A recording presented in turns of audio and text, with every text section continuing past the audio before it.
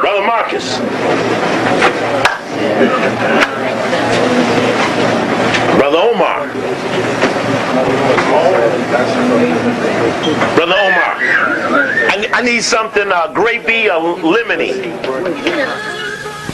Yes, it's acting like we just got here together. Many people will see the tape and the videotape, wonder why everybody was so lightly greeting each other. It's because we have been talking for a while. And we have now stepped forward to have a discussion about the black male secret society known as Sigma Pi Phi, acronym the Boule, B-O-U-L-E. We will do our best to show you the information related to the Boule. That's what this lecture is about. I could give the entire lecture and quote every inch of the documentation without looking at it. I know them that well. But this is my responsibility, my night, to show you the information so that you could look at it with me and double affirm the fact that much of our black press, as much as we like it, has not been honest in talking about this group of black men, for they respect it very highly and never speak negatively against it. We also know that we've had many black people who've been a member of it and have never ever broken the code or the creed and spoken to one who was a non-member. Though they pledge and swear that their goal is to represent you, you will have a hard time believing it when they don't even seek to let you know that they who help you are. And so, in July 17th, 1990, July 18th, 1990, the Los Angeles Times did a front page story on the left column about elite fraternity of black men. Excuse me, brother. I saw that one get away. I'm just shaming myself. I stand back here. This elite fraternity of black men were described in the article as being influential, as being somewhat like Skull and Bones at Yale. And as it said these things, I was a little in awe, as the others, brothers in African Minds United and the Coalition Against Black Exploitation, as we all were intrigued by the fact that this group of men could have been in existence and we not know about them. And even other brothers and sisters. I remember talking to a brother who had been National Executive Secretary of Sigma, Phi Beta Sigma, been in fraternity land 37 years, had heard nothing of the Boule ever, though its founder had been a member.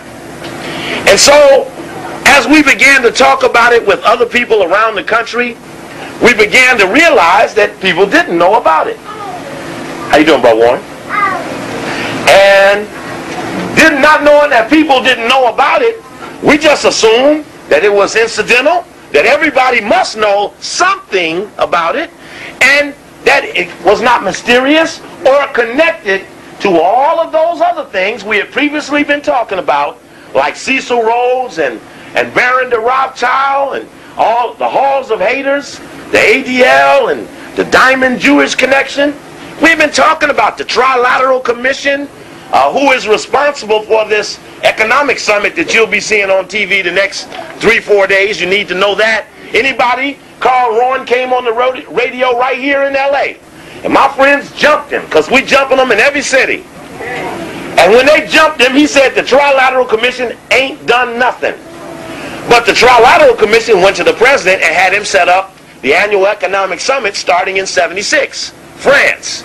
So when you listen to how your destiny of your country, they say, rides on that meeting, you wonder how Rowan could make such an allegation, but knowing as a Boule in Washington, D.C. Epsilon chapter, his goal is to never speak of the high, white, and mighty, whom the Boule, all 3,300, are sworn to protect. Yes, these brothers that we are pushing up against the wall have taken a sworn oath that they will never expose the whites that they know actually run the world. They, in ambition, and in deference to liberation and respect of the race, have agreed to maintain the status quo of white supremacy, which has two levels of white supremacy: a local, limited, parochial side, the Ku Klux Klan, the Reardons, the Kenny Hans, the local clans, but has a powerful, more mighty upper crust, which probably would include Occidental Petroleum and Arco and Exxon and Mobil Oil and the Rockefeller Foundation and other influential, wealthy families and institutions. So what we're talking about is, why haven't you heard of those people who are in the secret society? It's because the people who you look to, who you would most suspect would tell you, have sworn that they never will. And because of that, that leaves the sub-leadership, the other group of people that you like a lot, that leaves them to tell you, the heads of the various organizations as you know them. But if you listen to them, they have never said of these black men, for that they did not know.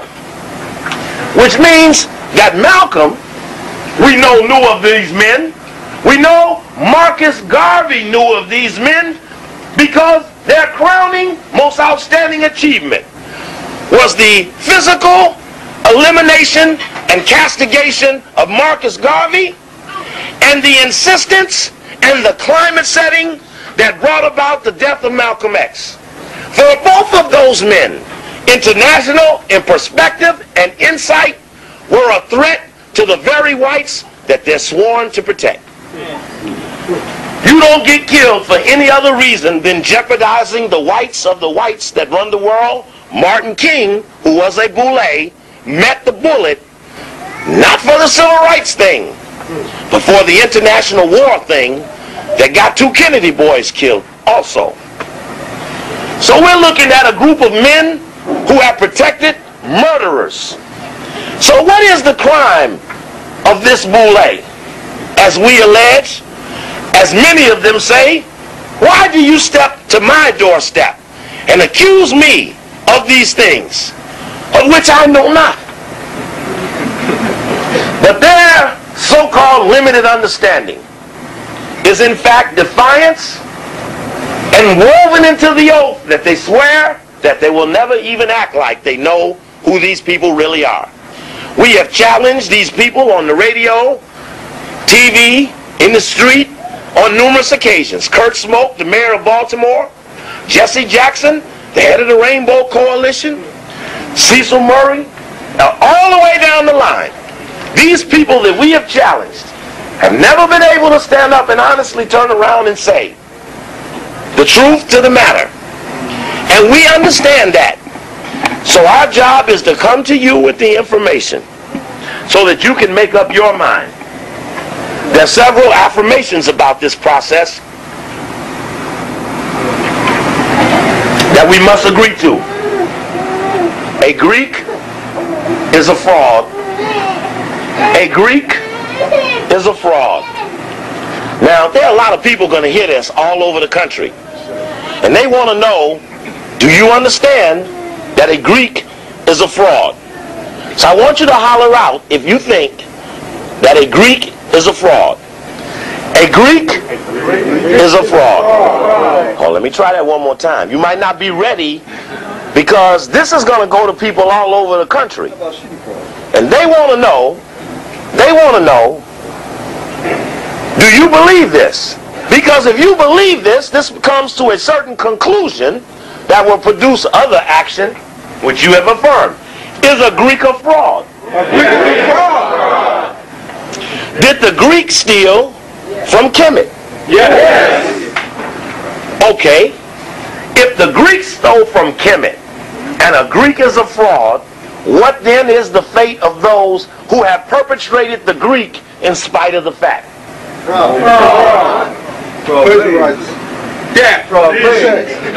Somebody finally caught on. Everybody hollered fraud. Okay, that's the crime, right? Somebody else gave a sentence. The suggestion is clear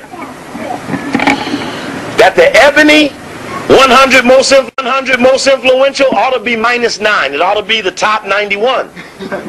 Because the 9 Greeks ought to back out while there's still time. I'm making a suggestion to the Greek connection, even to those in the room. You might be just an alpha or a sigma, or a zeta, or an AKA. You might just be a little Greek. That's right. But you're a Greek nevertheless. And soon you're going to see. Because when someone tell me they're going to back up a move on the Boule, the first move you're going to see on every telephone pole in LA is the Greek thing is dead. That's the first move you're going to see. And all the Greeks, the Alpha, the Kappa, the Omega, and the Sigma, show you right. The AKA, the Zeta, the Sigma, Gamma, Rho, and the Delta. They will all be informed publicly. Please do not have a public manifestation of the Greek thing. Don't have a big dinner. Don't have a big reception. Don't put it in the paper that you're coming. Because I suggest to you that we're going to start to visit you at your things. That's right. And ask you to prove your Greek thing on the spot. In the back row will be the cameramen, because everyone's going to need to see your faces when we show up. We might dress up like a Greek and act a little Greek so you can get a reflection of yourself. That's right. I said clearly, if you remember JFK, when they was running around playing Roman. All right. So we make a suggestion that we're in the process of penetrating a group of circles, and that these circles are webs which are numerous organizations just beyond the Boule. You see, we have done it right here in this room. We have asked members of Greek fraternities to show the handshake to the others in the audience, and on every single occasion they have refused. And that goes to show that even though we may be in their best interests, there is a bridge that will separate us, which cannot be tolerated when we're under attack. We did the lecture Africa 93. We showed that the white man is pushing colonialism without hesitation, and he's saying it publicly and openly. And under those circumstances, deviation can't be tolerated. So some of you who have asked, what can you do, will be asked, can you go to the big white hotels where the Greeks give the other Greeks their money? Can you go down there with me on the night, Friday night, when they got the big dinner? See if we can get some answers for this Greek thing. Hold up some pictures of Greek and ask them which one is their daddy. Or hold some pictures of some fallen Cometans or Akibalans or Azanians and ask, do you support the ones that did this? We must confront our people, for it is our people that have tolerated the jam that we're in, and these people are at the top of our people as a guarantee from white people. Yes, the whites guarantee the Boule prosperity and notoriety. I'm telling you, we done put a lot of pressure on these people. Turned a lot of them into flat tires. I saw one of the tires blown up last week in the LA Times, trying to put air back in a tire we flattened for supporting the Boule. Check. Check. This is the founder of the Boule, Henry Minton. If this was color, you'd see he's light, almost white. Because in the early aspects of the organization, there was a lot of that. Henry Minton is the founder and so-called pioneering spirit. Brother was kind, knowing I needed a point of the organization Sigma Pi Phi. The head man of the organization is called the Grand Sire Archon. A-R-C-H-O-N is what a member is called after they have been inducted. They're an Archon. He was the Grand Poopah from 1908 to 1909. Then became Grand Sire Archon Emeritus. The Grand Sire Archon is the head of the national Boule. The head of the local Boule is called Sire Archon. So the head of the LA chapter is Sire Archon. A member in any Boule is called just Archon. So as Archon is a member, Sire Archon is the local head, Grand Sire Archon is the only head, the titular head. The Grand Sire Archon and those other top positions of the Boule have absolute and supreme authority over every Boule chapter, which are called subordinate chapters. Every subordinate chapter of the Boule is compelled to respond to the wishes of the Grand Sire Archon and the executive committee. This is a discussion about what Minton was thinking about in 1904 when he wanted to set up the organization. This is from the history of Sigma Pi Phi. That's the history book of the organization. The history of Sigma Pi Phi. It's written by an alpha named Charles Wesley, who wrote the history book for A.Phi.A. as well. Didn't he? Didn't he? And then the alpha's here. And yes, okay, he did write it, yes. In that, he said, in summary, Minton wanted to create an organization which would partake, in his own words, of, quote, the tenets of Skull and Bones at Yale. Now, in the July 18th article on Skull and Bones, on the Boule in the LA Times, and I'm going to show you the original article that we first found on the subject, and I want to show you what it says, because in the article you get the impression. And I just want to, when they say Skull and Bones at Yale, that's what they're talking about. That's the logo for Skull and Bones at Yale. Now, who would want to be patterned after that? Because that doesn't look positive to me. Now, you're already a damn Greek. Now you done went and got some poison. So that's a double header. Okay, I'm looking for you this opening article. Here we go. This is a little hard to see when I'm up here, so it's a little difficult. Let me take this off. It's a little warm in here. It's even warmer up here. This is the original LA Times article. Everybody see that? Did you see that when it ran in 1990? You did see it. No, you didn't see it. What's the date on it? That's July 18th, 1990. Elite fraternity widens agenda of black men. This is the original article that came out on the Boule that we just casually discussed here at The Good Life, which led to this penetration.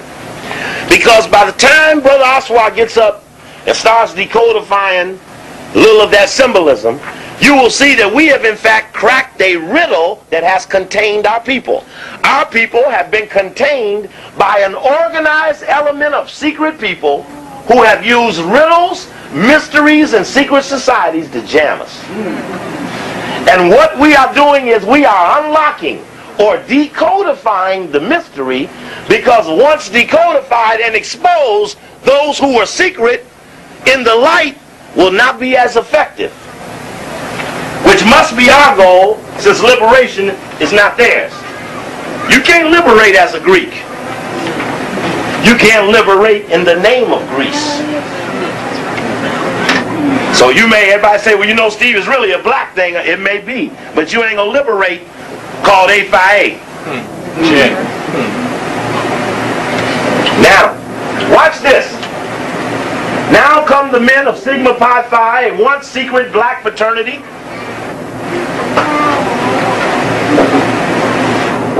That celebrates the professional and material success of black men. Have we had much material success?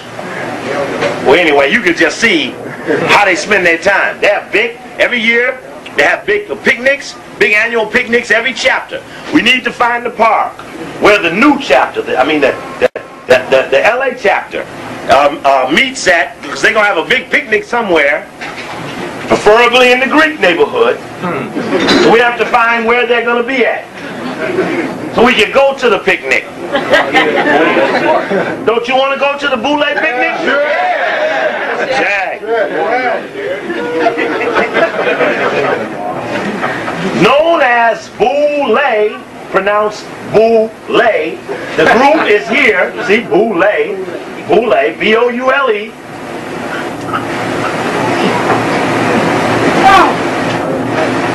Known as the Boule, the group is here this week for its biennial meeting, and it's look at an agenda for the black male in the 90s.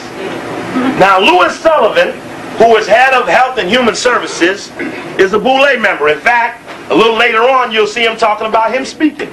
It was not in this one, it's in the other one, where he's speaking. There's talking about Louis Sullivan's name right there. U.S. Secretary of Health and Human Services, Louis Sullivan. Well, this was about assisting the young black male. Says, are focusing more on social activism. Too many young black men, said the civil rights group, are underemployed, alternatively feared, and reveled, and living at a risk. So they're going to help young black men. So how did Louis Sullivan try to help young black men? National Violence Initiative. The National Violence Initiative. He sought to chemically bust their skulls open and penalize them for being chemically imbalanced, which means they were disturbing the Greeks. How many of you all saw ABC last night? I asked everybody to watch the program, which was talking about the Violence Initiative. And did you see the story after that too? Which was just as deep. The sister from Chicago working for the Koreans, paid by the United Way. Just like we talked about on the radio. And there was a white man saying that we're not going to let certain prisoners out of jail until we prove they're chemically balanced. Now you imagine you done your time and a motherfucker telling you you 40 degrees off balance. Oh brother, this is deep. This sounds funny, but if we don't get together and kick some ass, they're going to cut all us open. We all going to be walking around like this here. We act a little like this now, only we do the bunking. Now, watch this. Watch this. Watch this. This I thought was interesting. Almost sounds accidental. Like Yale Skull and Bones, secret society to which George Bush belongs, the Boule has been criticized by some as a social anachronism and has challenged members to change its image. Like Yale Skull and Bones secret society. You see, when you hear that, that almost sounds like it's probably like Yale Skull and Bones. But then when you actually see that it isn't just like it, it was made like it. You see what she did? You see how the article kind of hid the fact that it was pledged to be like Skull and Bones at Yale. See, like Yale Skull and Bones, it doesn't say patterned off of or vowed on the tenets of. It doesn't affirm it as well as we found it when we got the damn book. You see, someone said, well, brother, now we got the article. What more will we need to look for? Is that once someone that we don't like writes something, we know there are 10 times more things there once we get it. Anybody that looked at anything, I try to look over it because my eyes look for different things. And all of these people together. Now, I must tell the story again for the record, for those who don't know. I lectured at Morgan State. I left here in Los Angeles, went to Morgan State in Baltimore, gave a lecture. Back Christian Gregory, who was just in the jet, Dick Gregory's son, was the head of the student government there, brought me there to Morgan State. I did the little piece on the Boule.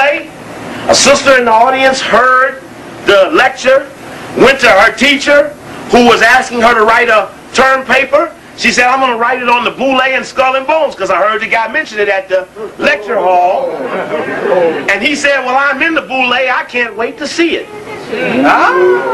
He asked to take her to lunch. She's a very nice looking sister. He asked to take her to lunch. She called me up. I come back to LA. She called me here in LA at the hotel. Asked me what should she do. I asked her if she could have lunch with him without lifting up her skirt. Because that's what the Boule wanted. Wanted the Boule Day.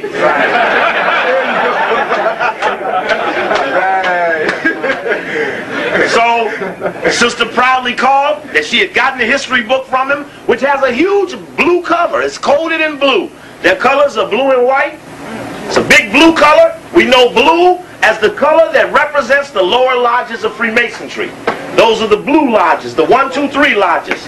And we know the tenet that holds the blue lodge together is the code of silence. That's what holds the blue lodge together. The code, that's all they learned. The secrets have not really been taught them, because they're not taught to them till later on, but they think they know. But the 1, 2, 3 lodge is about testing their ability to keep the damn mouth shut. All right, give me a check on that. Yeah. That's why the United Nations is called the Blue Helmets. That's right. That's why the police are the men in blue, or the blue lights. Check. Because that's what they, and that's why their organization is called the Fraternal Order of Police. And I don't know what Willie Williams thinks, but if you take a white boy that been my enemy, that supported Gates, supported every beating of your head every time, and make that asshole motherfucker deputy mayor over the brother. That's right. I'm telling y'all, y'all in big trouble. Y'all excuse my language, but I wanted to emphasize. I wanted to emphasize the danger of the head of the Fraternal Order of Police becoming deputy mayor for public services. That's right. You might not care about politics, and I don't either. They're all whores. That's right. But we better not let them turn a trick and one of them legs kick us in the face. So for no other reason, do it for that reason. Boule is a Greek word designating a council of community leaders who advise kings. Now a question ought to come up. I understand what a counselor does, but who the fuck is the king? Now we have a tape where, you all remember the book called Black Power? Yeah. It's written by who? And Charles Hamilton. Very good. Charles Hamilton, 4 years after he wrote Black Power, joined the Boule. As he then went, started making $100,000 with the Rockefeller Foundation.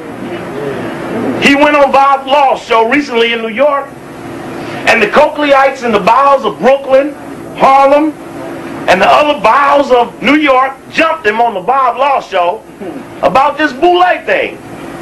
And they misstated the challenge by saying, I think it's a Latin word. He said, yeah, it's a Latin word. But we know it's Greek. He gave him the decoy. They said, who is the king that you serve? And he said, I don't really know nothing about that king thing. We don't serve any king. I mean, we have meetings and stuff, but we don't know of any king. Well, why then do you call yourself that? In your own history book, you will see that you call yourselves the advisors to the king. And the question comes up, if it ain't so, why do you say so? But see, basically, they don't think you have the information.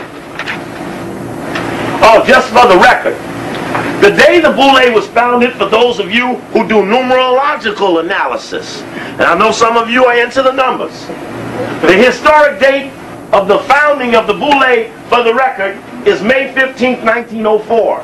That is the birth date of Sigma Pi Phi, and it should be written indelibly on the memory of all members in the fraternity.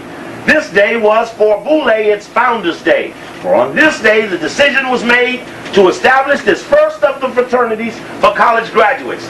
This date, or the date of the May meeting nearest May 15th, has been celebrated as Founders' Day. Now, if you all were at AMU one night, that we did a lecture called L.A. Boule Coup d'etat Implications, where I talked about the coup d'etat and the JFK movie and about the Boule, and there was a guy sitting in the front row who was in the Boule. That's right. And he said to the audience that he doesn't even read his history book. But we know from the history book that every chapter must review the history book during the month of May. But again, they never count on you having the history book, so they don't answer you as if you know. They answer as if you don't know or never know. That's why they don't like us like they do. Because we're arming you and putting you in a position to demand answers to questions that they never expected they'd have to give up. That's right. This is compelling.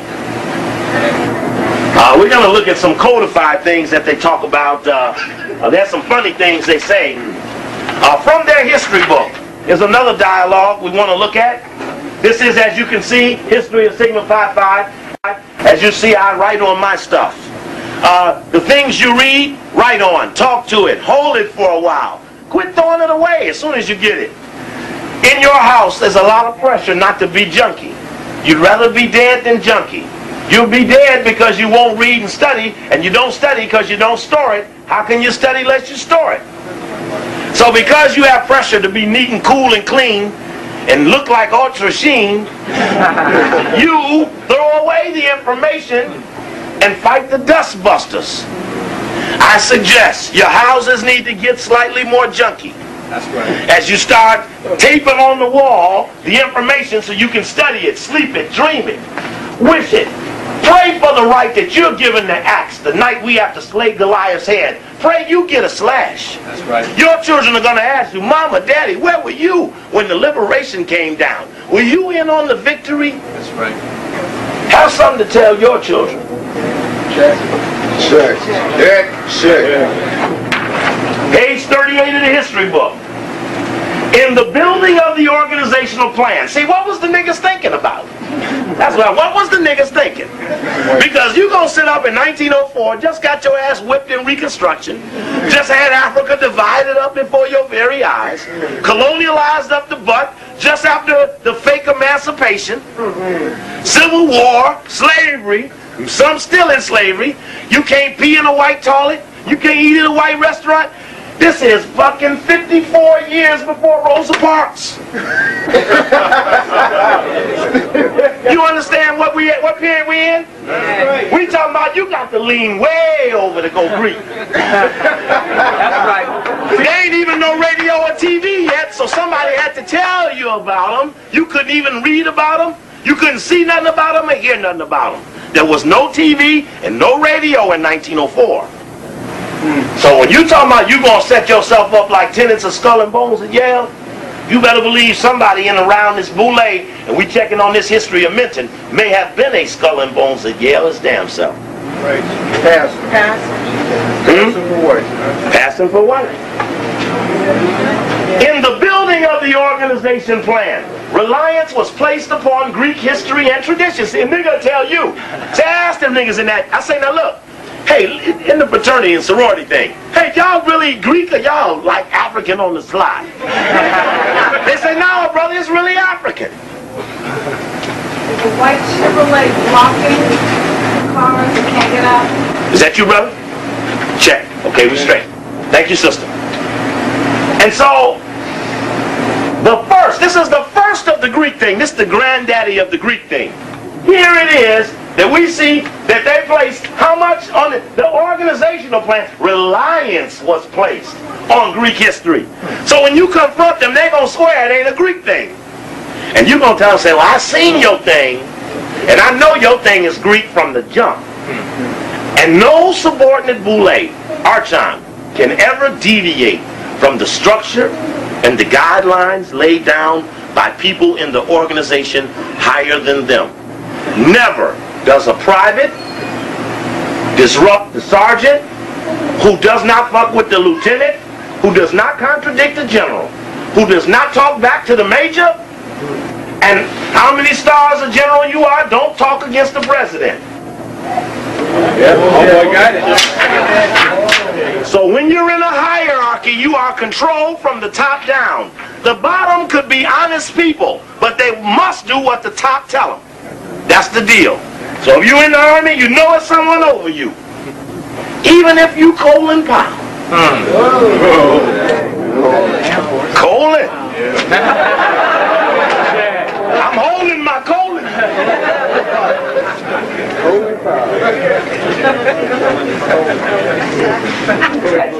Come on, bro. Come on. Okay. Oh, you know what, bro? Anyway, I take that.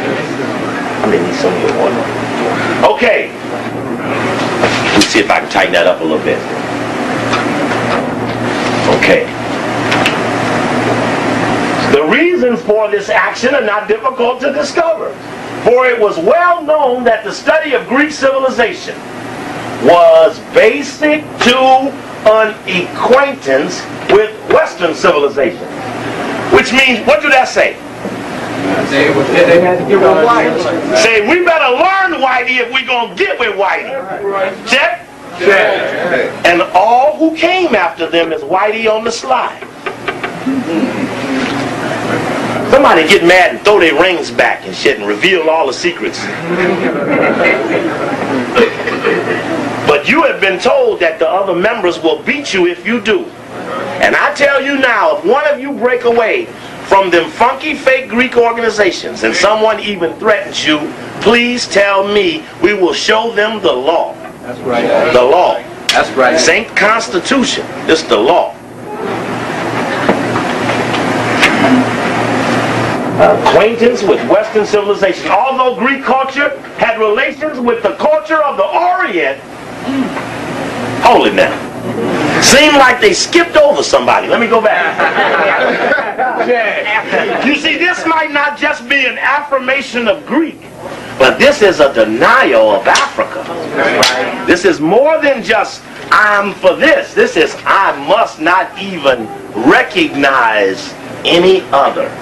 Thou shalt worship no idols before the Greek.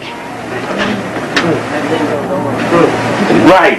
And then go jump over to the Orient. Ain't that some shit? Look at this shit. There it is. There it is. Let me go back. The reasons for this action are not difficult to discover, for it is known that the study of Greek civilization was basic to an acquaintance with Western civilization, although Greek culture had relations with the culture of the Orient. Moreover, the Greeks were successful in their creation of free institutions. God damn it. Brother Ashwa Kwesi, were the Greeks successful in building free institutions? In fact, in the story on Colonialism is Back and Not a Moment Too Soon, they bragged that the Greeks were the first colonialist. The first colonialist. Moreover, the Greeks were successful in their creation of free institutions and of organized city-states. Those were colonial states. They organized colonies. They forced people to serve them. They turned it over to the Roman. Reference was made repeatedly by Dr. Jackson and his 5 associates. There were 6 members in the starting of the Boule.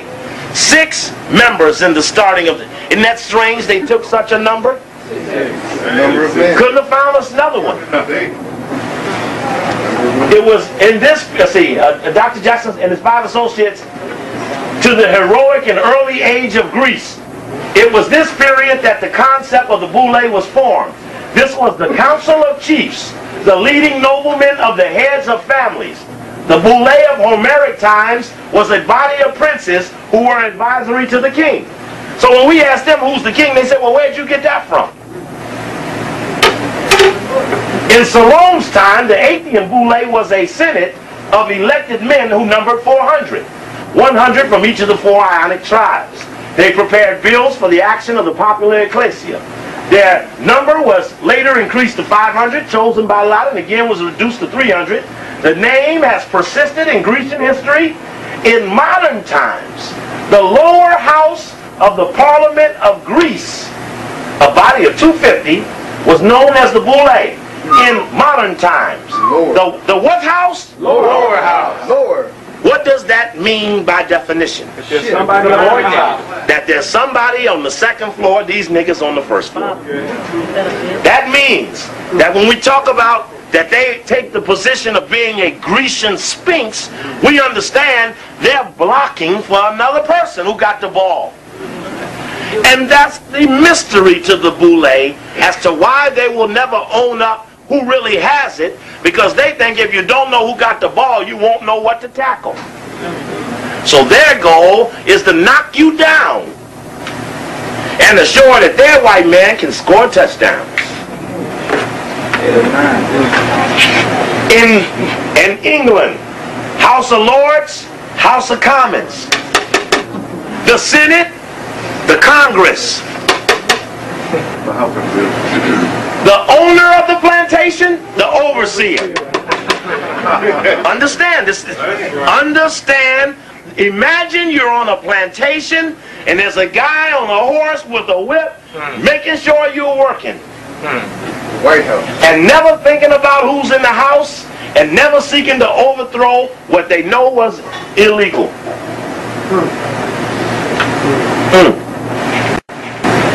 Counselors had to pass an examination in which their past lives were passed in review. We know that in Skull and Bones at Yale, when you do your initiation, you have to lay in a coffin butt naked. And you have to talk about your past lives, and everyone has to hear compromising stories about yourself that you tell other members to protect you from ever getting out of line. That's right. You seal your secrets in all the members.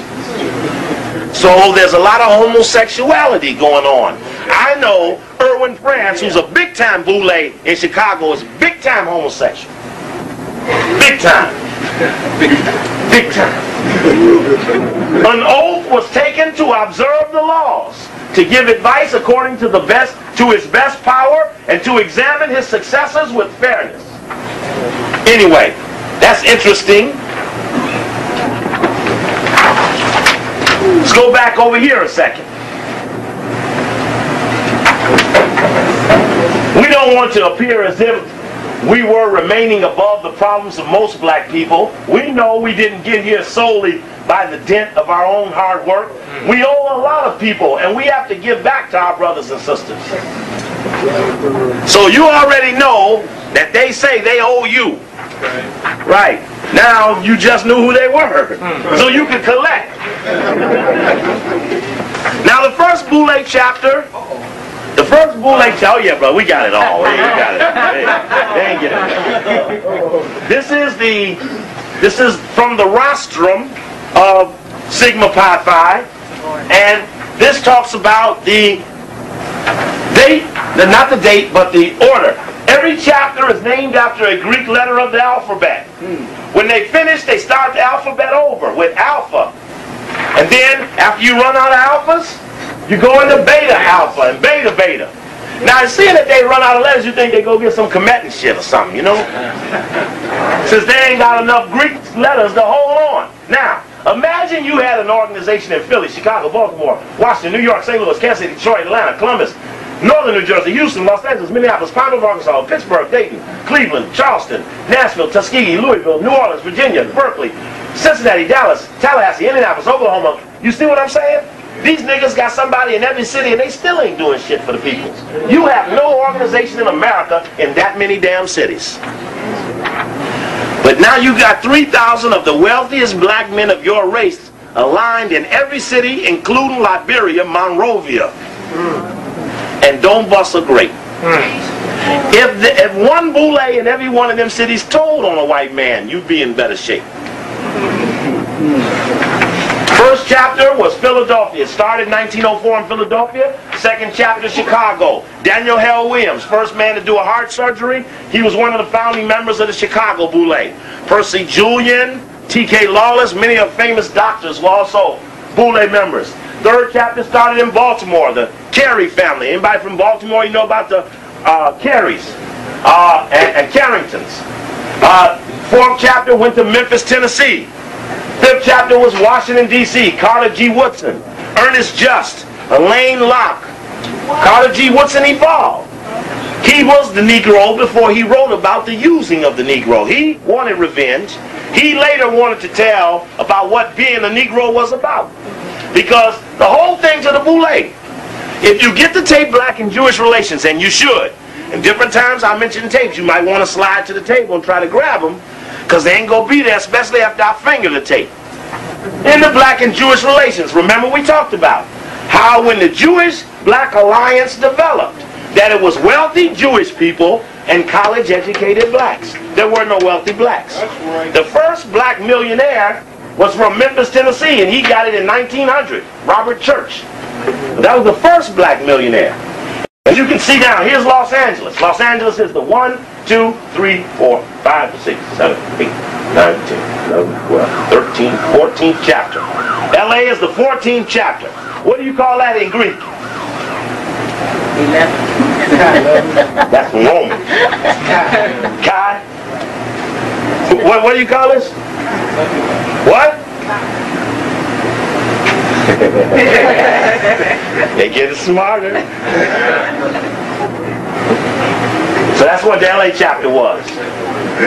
And as you can see, some of the later chapters coming in, Albany, Georgia, Tyler, Texas, now they start getting into even the smaller towns. Northern Illinois, Columbus, Georgia, San Jose, California. Let's see, let's look at some other California chapters. So you know people in those cities. There's Pasadena, Sacramento. Let's see here, San Francisco. Any more? There's Monrovia, Liberia. Because that's where they went to stop Marcus Garvey. You had to have Boule in Monrovia. You're going to stop Marcus Garvey over there. Boston, Harvard, Lancet, Durham, Toledo, San Diego, Seattle nearby, Oakland, Berkeley, and then Los Angeles. So you can get an idea of what they have. They're now, I think at this time there were about 90 chapters. They're now into the 100th chapter. Their rostrum, we have the list of all of their names. This is what their rostrum says on the inside.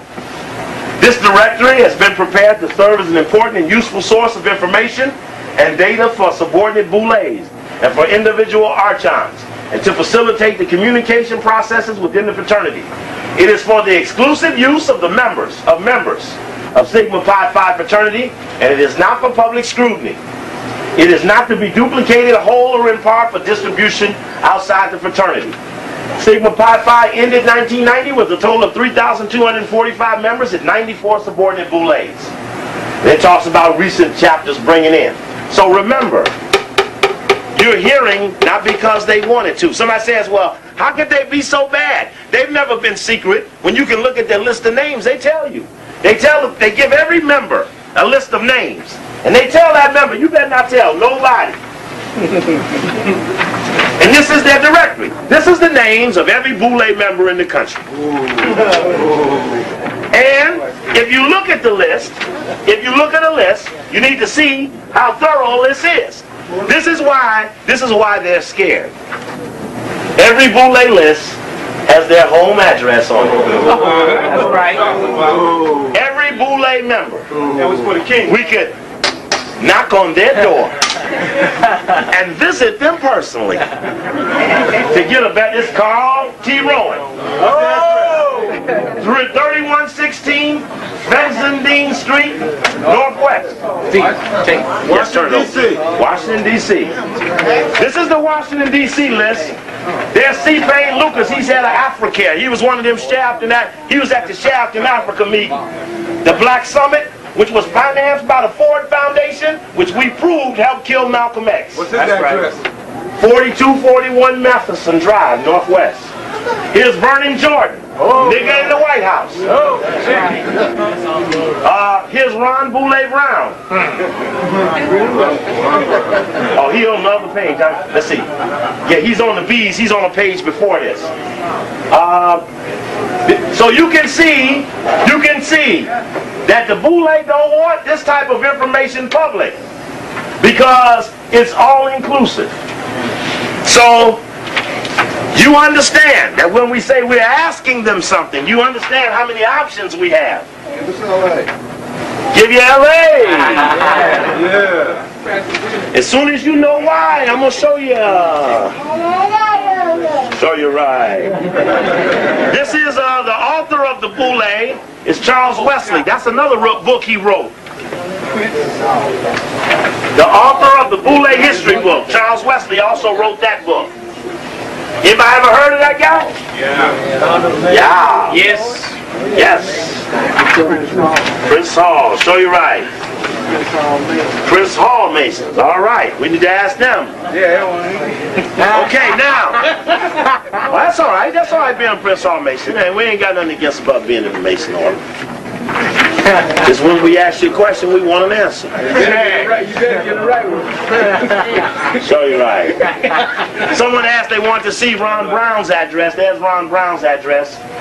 722 Unicorn Lane, Northwest Washington. 2722. And the secret group that financed the summit in Africa, that's the vice chairman of the International Self-Help Institute, Andrew Brimmer. You saw him on that list. There's Clifford Alexander, former secretary to the Army.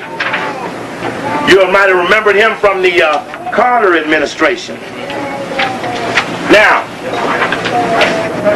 there's a series of things I want to lay up here for you. Everybody all right? It's a little tedious, so you got to hang with me. This is our last night, and I want to make sure we got everything going right. Now, watch this. Now, let's imagine, what's our goal? One of our goals ought to be to sneak in the night they're having a Boule ceremony. You know, initiation. One thing that is not in the history book is the ritual. It's very, I need to tell you this, because one day I'm going to come back and say, I got it. I'm going to say, I got it. I got it. We're trying now to get the ritual process. You can see here, there's a clue to something about the ritual here. Riding the hump. Oh, we're going to check it. Getting the goat, huh? Getting the hump. Look at this. Archon Wesley was in charge of the initiation, of whom it was said, quote, he always succeeds in impressing upon the candidates for membership the dignity and solemnity of such an occasion. It is, y'all gotta let me do the talking. I don't have no amplification, I gotta shout over you. It is of interest to observe that the dress of the archons who composed the initiation team was most impressive. They were robed in Greek costume, and each had a fillet around his head. Now, what is a fillet? Huh? Little headband or something? What's a fillet? Little leaf thing? All right. Okay. Huh? Or you're blindfolded. Or you're blindfolded. Very good. Very good. And it says they were robed in what kind of costume? Greek. So don't let them tell you they ain't in no Greek thing. When you say, nigga, when you walked across the sands, you wore a robe. Oh, I'm sorry. Anyway, they were robed in Greek costume. Don't forget that. Robed in. We need to. That means every one of them in that closet got a Greek outfit. Check? Yeah. All right. That's going back to what a boule is. All right. Now.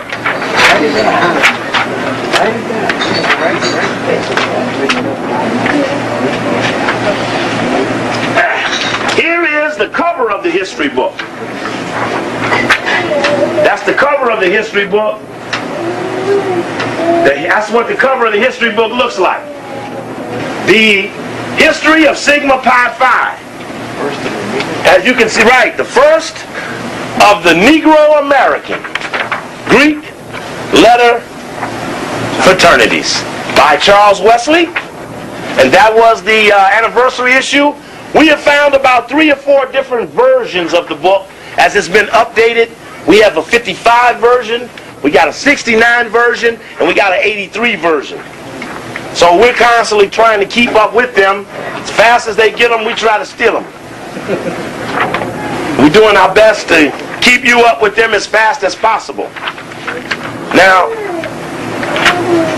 I need to show you, I thought this was interesting. This is the Boule when it was founded in Memphis. You can see that they use esoteric symbolism sometimes as they put the triangle behind them. Now that was the Memphis chapter when it started. I thought that was a little interesting that they aligned themselves like that. Look like what? Yeah, you see they're all light on the page. But that's about what we would suspect. Now we know that that wasn't a Greek symbol. Check? Yeah. We know if you just even take the book by Brother George James, Stolen Legacy, and if you just look into the index at the front of his book and start looking at certain things that he says in the index, you will dispute all of the tenets that are listed in the Boule history book. In other words, in the Boule history book, it talks about Aristotle was the first to do this. Plato was the first to do that. Socrates did this. Right? You can take Brother George James's book who may have died a Masonic death. Yep. Who died a Masonic death. And just look at the opening part of his book. You must get the book, because this book will assist you in this exposing to the Boule why they are a fraud and a fake. And you can do it by using his book, and he talks to you in the book about why he did the book and what was his desire for doing it. And if you have no rationale of your own, use his. Consequently, this step of the African legacy by the Greeks led to the erroneous world opinion that the African continent has made no contribution to civilization and that it as a people are naturally backwards. This is the misrepresentation that has become the basis of race prejudice, which has affected all people of color. Right, that's it. So if you don't want to check it for no other reason, understanding that doing the Greek thing magnifies and plays into the dominant element that subjugates our people worldwide, that we were an inferior people. You with that? Yeah. We get some check on it then. Yeah. All right. Now, let me see what I got here. I say this is a little hard to do because it's hard lining them up. Let's see here. This is another little picture about Skull and Bones. This is from, I want to show this because this is from the Covert Action, when they did something on Skull and Bones. But they mentioned that in the CIA there was a thing called a bone cell. In other words, you take the CIA, and they're a secret group, and then you double seal a secret. You set up a mission, say we're going to kill Malcolm X. You set up a mission where not only are they CIA, but they may be double webbed into another organization that compels double secrecy. You with me? Right. So now you're trying to protect a secret and you're welding it 2 times. You're putting a double lock on it. So when we saw that spy story that had come out, about the spy story that had come out in the Memphis Commercial Appeal, when we saw the spy story, we saw that there were numerous black men who were in on the spy story, who in fact were also Boule members, which means that they may have been a cell. And that is important to us because that means you're double sealing a mission. And we have to keep up on that level. Now, looking for a certain something I want to drop up here and show you right now. This is an old Boule journal. They have a magazine called the Boule Journal. That's what the old Boule journal looked like. Then came a later version of the Boule journal to look like that. As they're constantly redoing their fronts, this is the founding of the DC chapter. Some of those names, if anybody's in here on Omega, you'll see Ernest Just, Carter G. Woodson, E. French Tyson, E.C. Williams, Garnett Wilkerson, Milton Francis, John Francis, Kelly Miller, Charles West, Ernest Just, James Cobb, Robert Terrell, Roscoe Bruce, Fonzo. Just every chapter usually has a picture in the history book like this of the members when they formed that chapter. Again, for their own history, for their own group, allowing each of them to protect what is important to them, which is their tradition. This is a very important thing for them. Of course, we know that there's a group of them. And they work in and out of a group. We know, as we look later, that they work off the number 9. That the 9 number includes the 4 male and the 4 female, which in fact gives us a clue that it's a package deal. That we could not just be against one, we had to be against all, because they all were hooked together. And that no one was any separate from the other. Let's see here.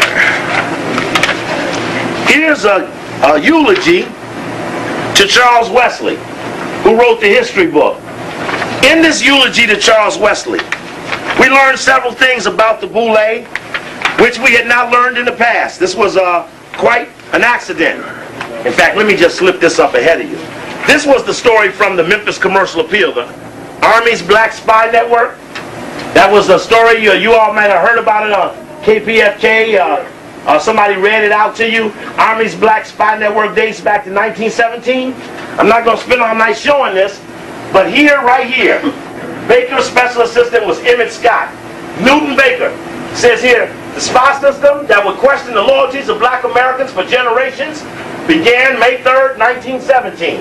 That day, Secretary of War Newton D. Baker ordered Von Demon to crank up the department's sleepy military intelligence division.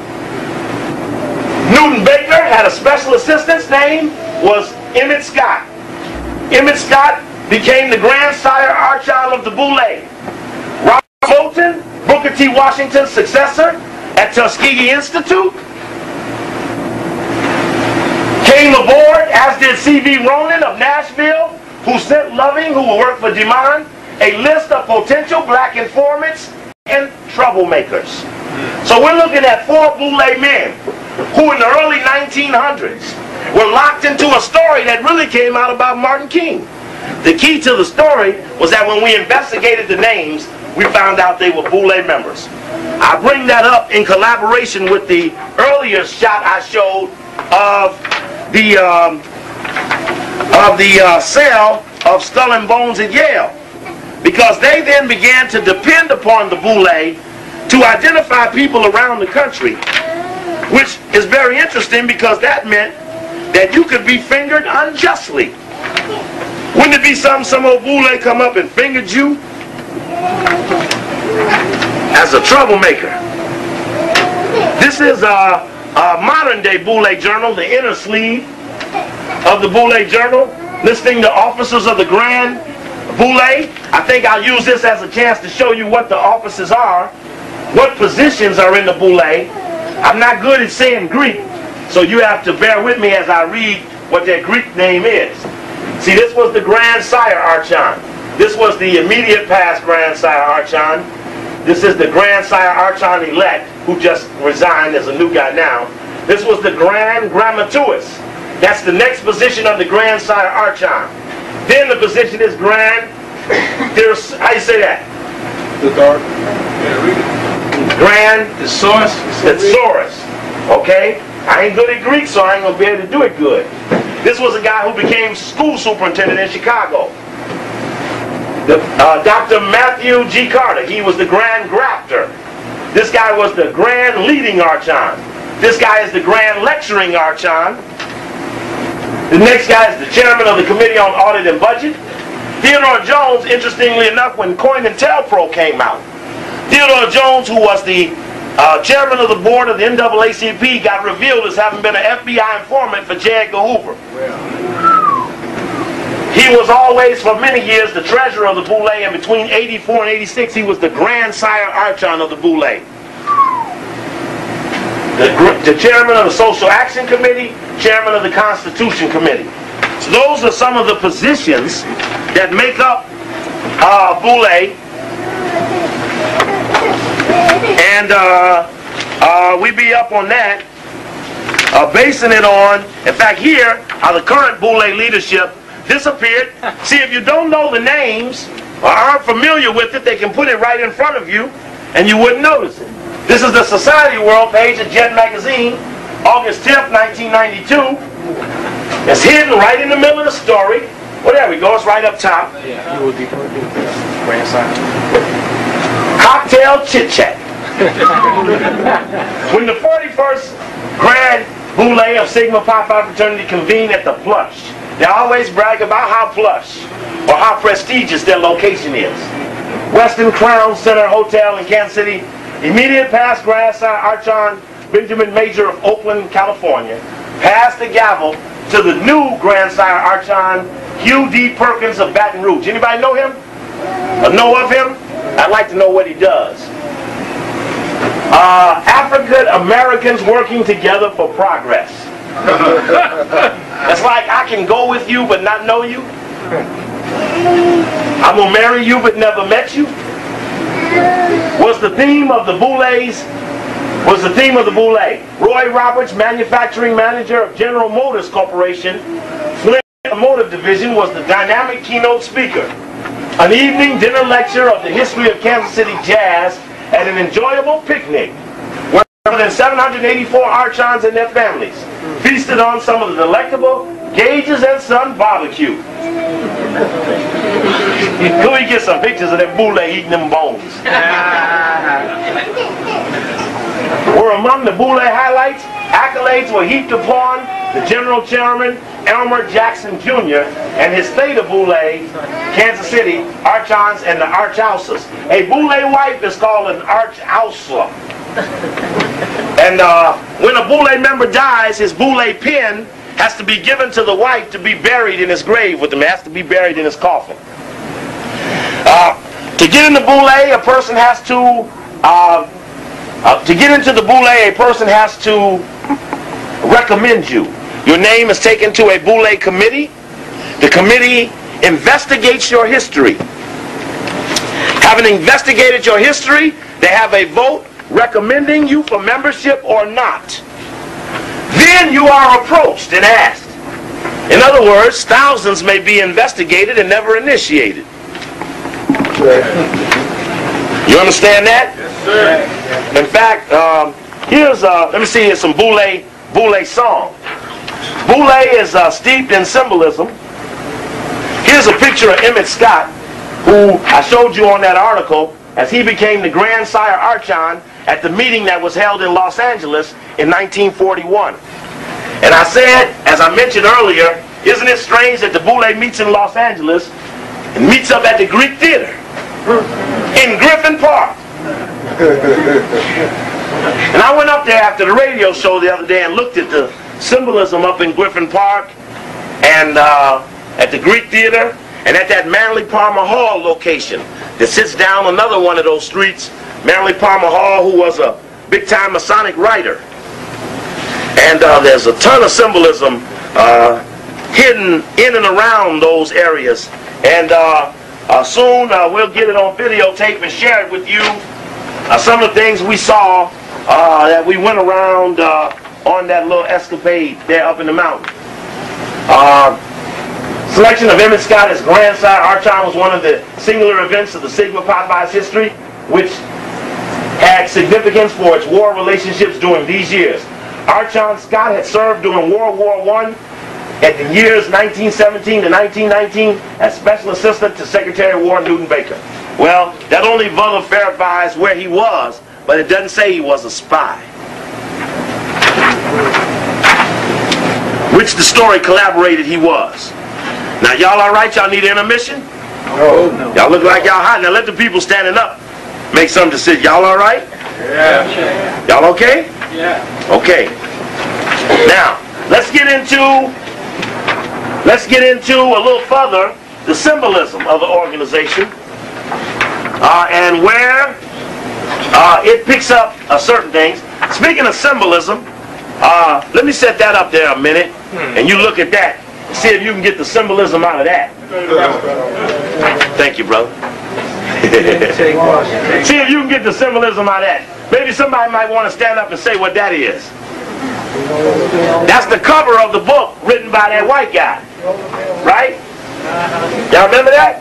Yeah. What's that other picture up there? Skull and bone. Skull and bone. What's that at the feet? What's that at the feet? What's that at the feet? Black dragon. Some black dragons biting at Clinton's feet. Clinton is on what? White horse. And what did it say would happen when the white horse came? Yeah. Yeah, check. Yeah. Now, how much do they need to tell us before we know what they mean? Do we need to say any more? No. So that's the climate under which we operate. What is that? Here's what they call a Boule song. Listen to this. Let me take a sip here. See. Give me a 1 and a 2. 1 and a 2. From far.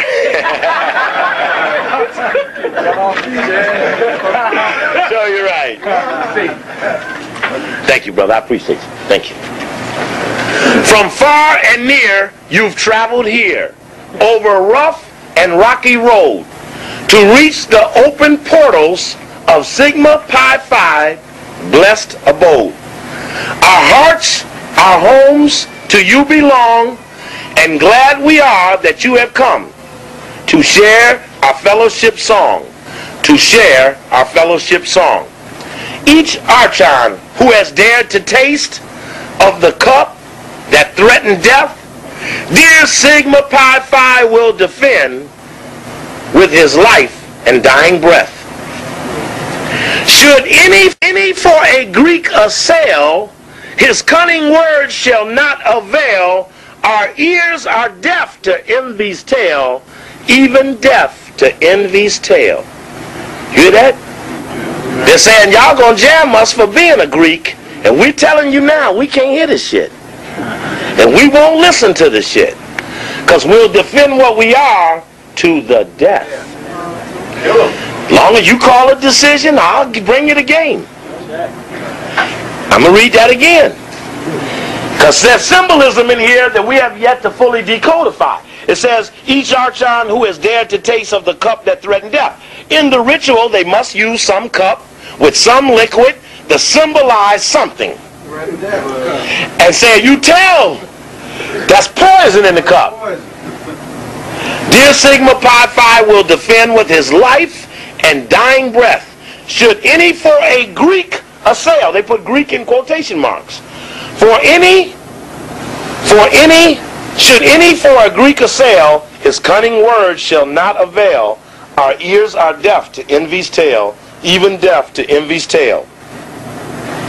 Though elsewhere bickerings annoy, here at least are peace and joy. Where friendships built on faith abound, strife and discord near are found. Then drink together, archons dear, the cup of fellowship and cheer. For as the apple of the eye is to us Sigma Pi Phi. For as the apple of the eye is to us Sigma Pi Phi. The apple of the eye. What do that mean? It means the best thing to them. The apple of my eye. You know, that's the prettiest thing. Like the prettiest girl or something. It's the best thing that could ever happen. The other thing when they say the house, the boat, the yacht, the cars. The death from the cup, that's what that symbol. You had the skull and cross, that's the poison symbol. It's on everything. Yeah. The cup is representative of the grave. Of the grave? Grail. It's interesting that he brought up the word that the cup is symbolic of the grail. Because what we found out is that when you're a skull and bones, when you go over, you're called a knight. And the knight is symbolic of the knight of the round table. And that round table is the code word or the buzzword for an upper secret society that's in a book called Anglo-American Establishment, written by Carroll Quigley. And in that book, he said, in the opening, that secret society of which the Rhodes Scholars come from is known as several names. This society has been known at various times as Milner's Kindergarten, as the Round Table Group. Okay, just hold it right there. Look at that page a second if you can read it, because that page is very significant to the discussion of who it is might be the ones that the Boule has to cover for. In other words, they're covering for something. Now we know whatever they're covering for is beastly. Check. Okay, we'll come back to that. Okay. Now that's from Carroll Quigley's book. That was the guy who Clinton thanked during his inauguration. I mean, when he won the Democratic convention, he thanked Carroll Quigley in his speech. He said, Carroll Quigley is the guy that got me over to got me to Oxford. And it was Carroll Quigley, who we showed here, has been called the Joe Valachi of political secret societies by his buddies for revealing the fact that there was such a secret society. I thought it was interesting that everybody through reading that? Yeah. Well, I've said it every lecture I ever had a lecture. Now we only better collaborated the ones who we were always after. So I know we got these suckers. In the book by Manly Palmer Hall on the flower, plants, fruits, and trees, there was a tree showing the Knights of the Round Table. What I thought was interesting when I looked at the tree carefully is that in your mind we always thought about the tree in 12. But if you look carefully, it says the tree of the Knights of the Round Table, you find out that there are 1 knight, 2 knights, 3 knights, 4 knights, 5 knights, 6 knights, 7 knights, 8 knights, 9 knights. Ooh. Those 9 represent the symbolic 9 that's used in the Grecian Sphinx, which we'll be talking about shortly.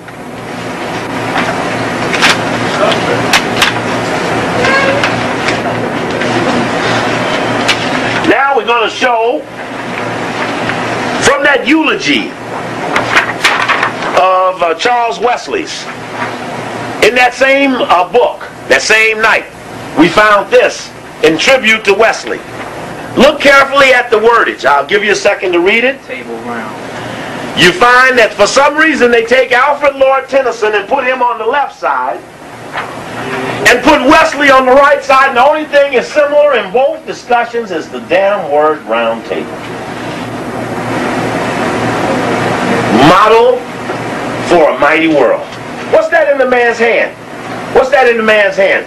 Brother Quasi, does that have any symbolism there, that little spike with the light on it? Oh, yes, sir. What would that mean? Prometheus. Prometheus is the one who stole the light. All the Greeks had to pass burning sands coming across the Sahara to Mount Olympus, where the light was from Ethiopia. That's why we got the Statue of Liberty, because the French gave America the Statue of Liberty because they are the land base. They got the new light. Oh, shit. You see what happened? Where's the light going from which hand to which hand? It's going from the left to the right. So the white man just stole the light and he gonna let the Boule hold on it. When it was theirs from the jump. And that's what the stolen legacy does. It empowers one who's thieved. Now, whatever they're saying up there, it must be in code, because it don't make no damn sense when you read it. In the fair order of the table round, a glorious company, the flower of men, who rode about redressing human wrong. They spoke no slander, nor listened to it. When served as a model for a mighty world, they loved one maiden only. One maiden. What is that? What is a maiden?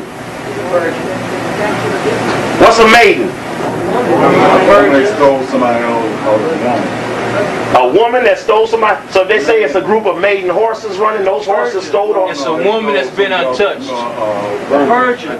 A woman that's been untouched and pure. Yeah, a virgin. A virgin. A maiden. They loved one maiden only. That don't mean they wives now. And they lived for her through years of noblest deeds. And then here come Wesley. Here come Wesley with some more cold shit. The round table lives. Now he jumps down and makes it make-believe again. Only in poetic life and history. They can live again in us.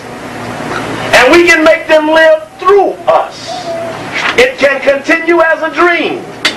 And it can continue again through us. Us means who? Huh? The Boule. Now let's go back one. We just heard from Carol Quigley, who talked about the top of the white secret societies. And he says it's known by several names, which you knew that anything you ever read on the Illuminati says we will have numerous names. You will not know it as one name. It does not even go under the name Illuminati. That is that Illuminati you've been looking for. Round table. That's it. And the Boule will never acknowledge knowledge of it because it's their goal to protect it and keep it secret. Maybe that's why they didn't want to tell us who they were, because then we'd have to say, well, what are you doing standing there? Brother, I'm going to save this one because when you come, I want you to go back to that. I'm going to lead this up for you just right. Now, let's go to the Boule Yeah, here we come, the Grecian Sphinx, here they come. I'm getting ready to now verify from their constitution. It's like court trial. I really should have set it up like court, but I didn't have time. We had too many things to manage. Trying to deal, I suffered from not having this together because I've been all day in Long Beach on my knees trying to get this stuff out of that place before we leave out of here tomorrow. And that's why I jump hard at the people who try to jump at me, because my time is the time I have is the time I do this. And anytime I have to do other things, then I take away from what I'm doing. This is from the Constitution of Sigma Pi Phi as revised August 84. Article 1, name, symbol, seals, colors. The name of the organization shall be Sigma Pi Phi. The symbols shall be corresponding letters of the Greek alphabet Sigma Pi Phi. Now there are people who will break this down 50 ways and take you 50 more ways. And I could spend some time telling you some of the things they taught me, but we'll have to save that for another trip. Says here, oh, let me go back. At the end of that line was the seal of the fraternity. Uh-oh, got to bring it down a little bit. Excuse me a second.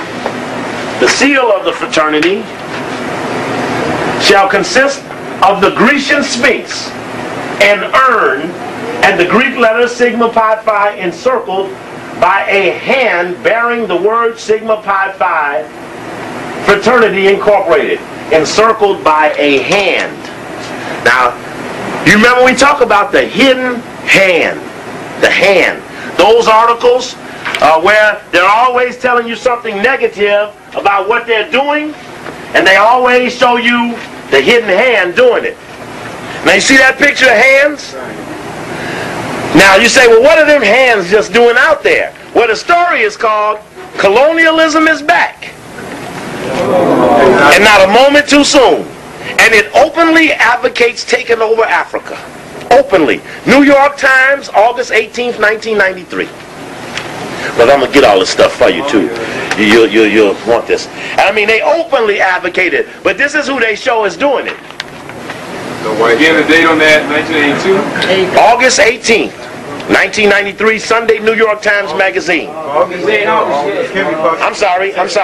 April 18th, 1993. I appreciate that. Check on the correction.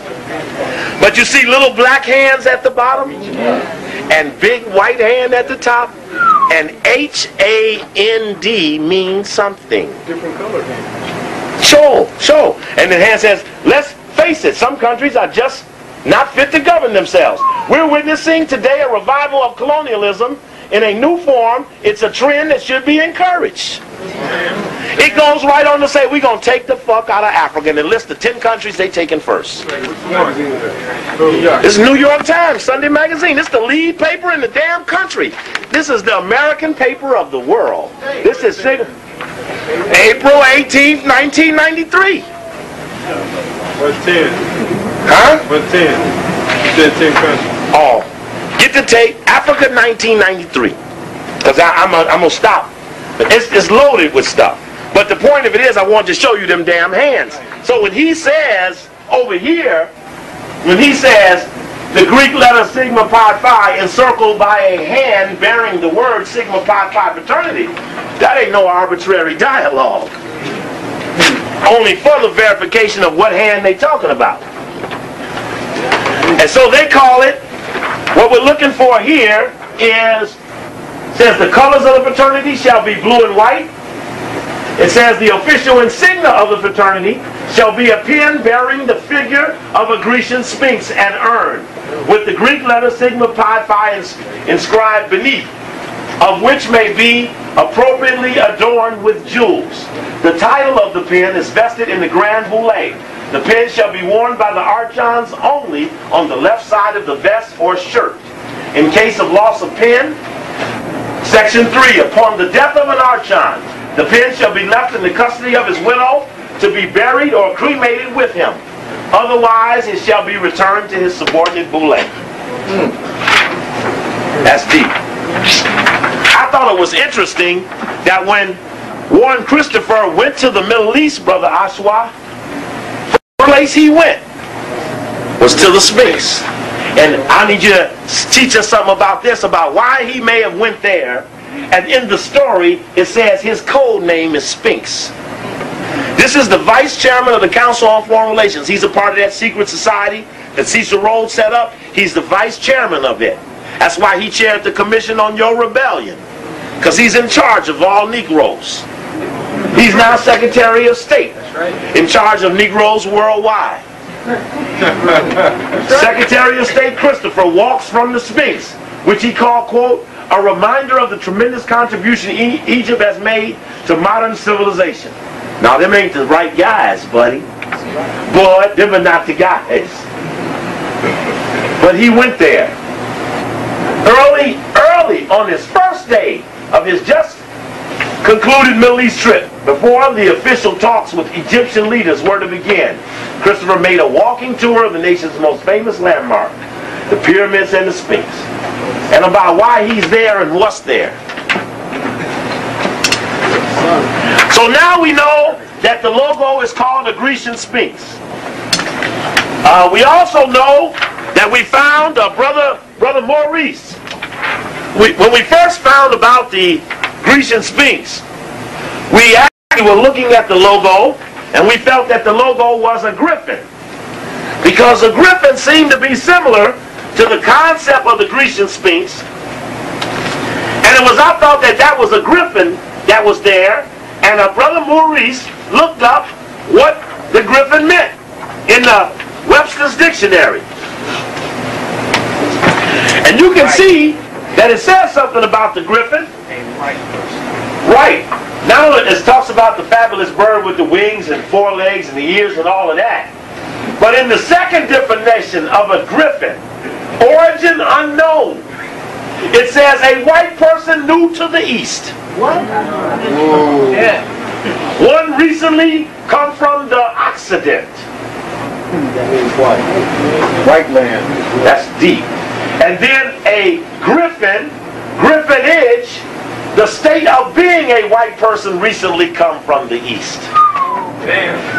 And then it says griffinite, Griffith Park, Los Angeles. So the griffin stands over you.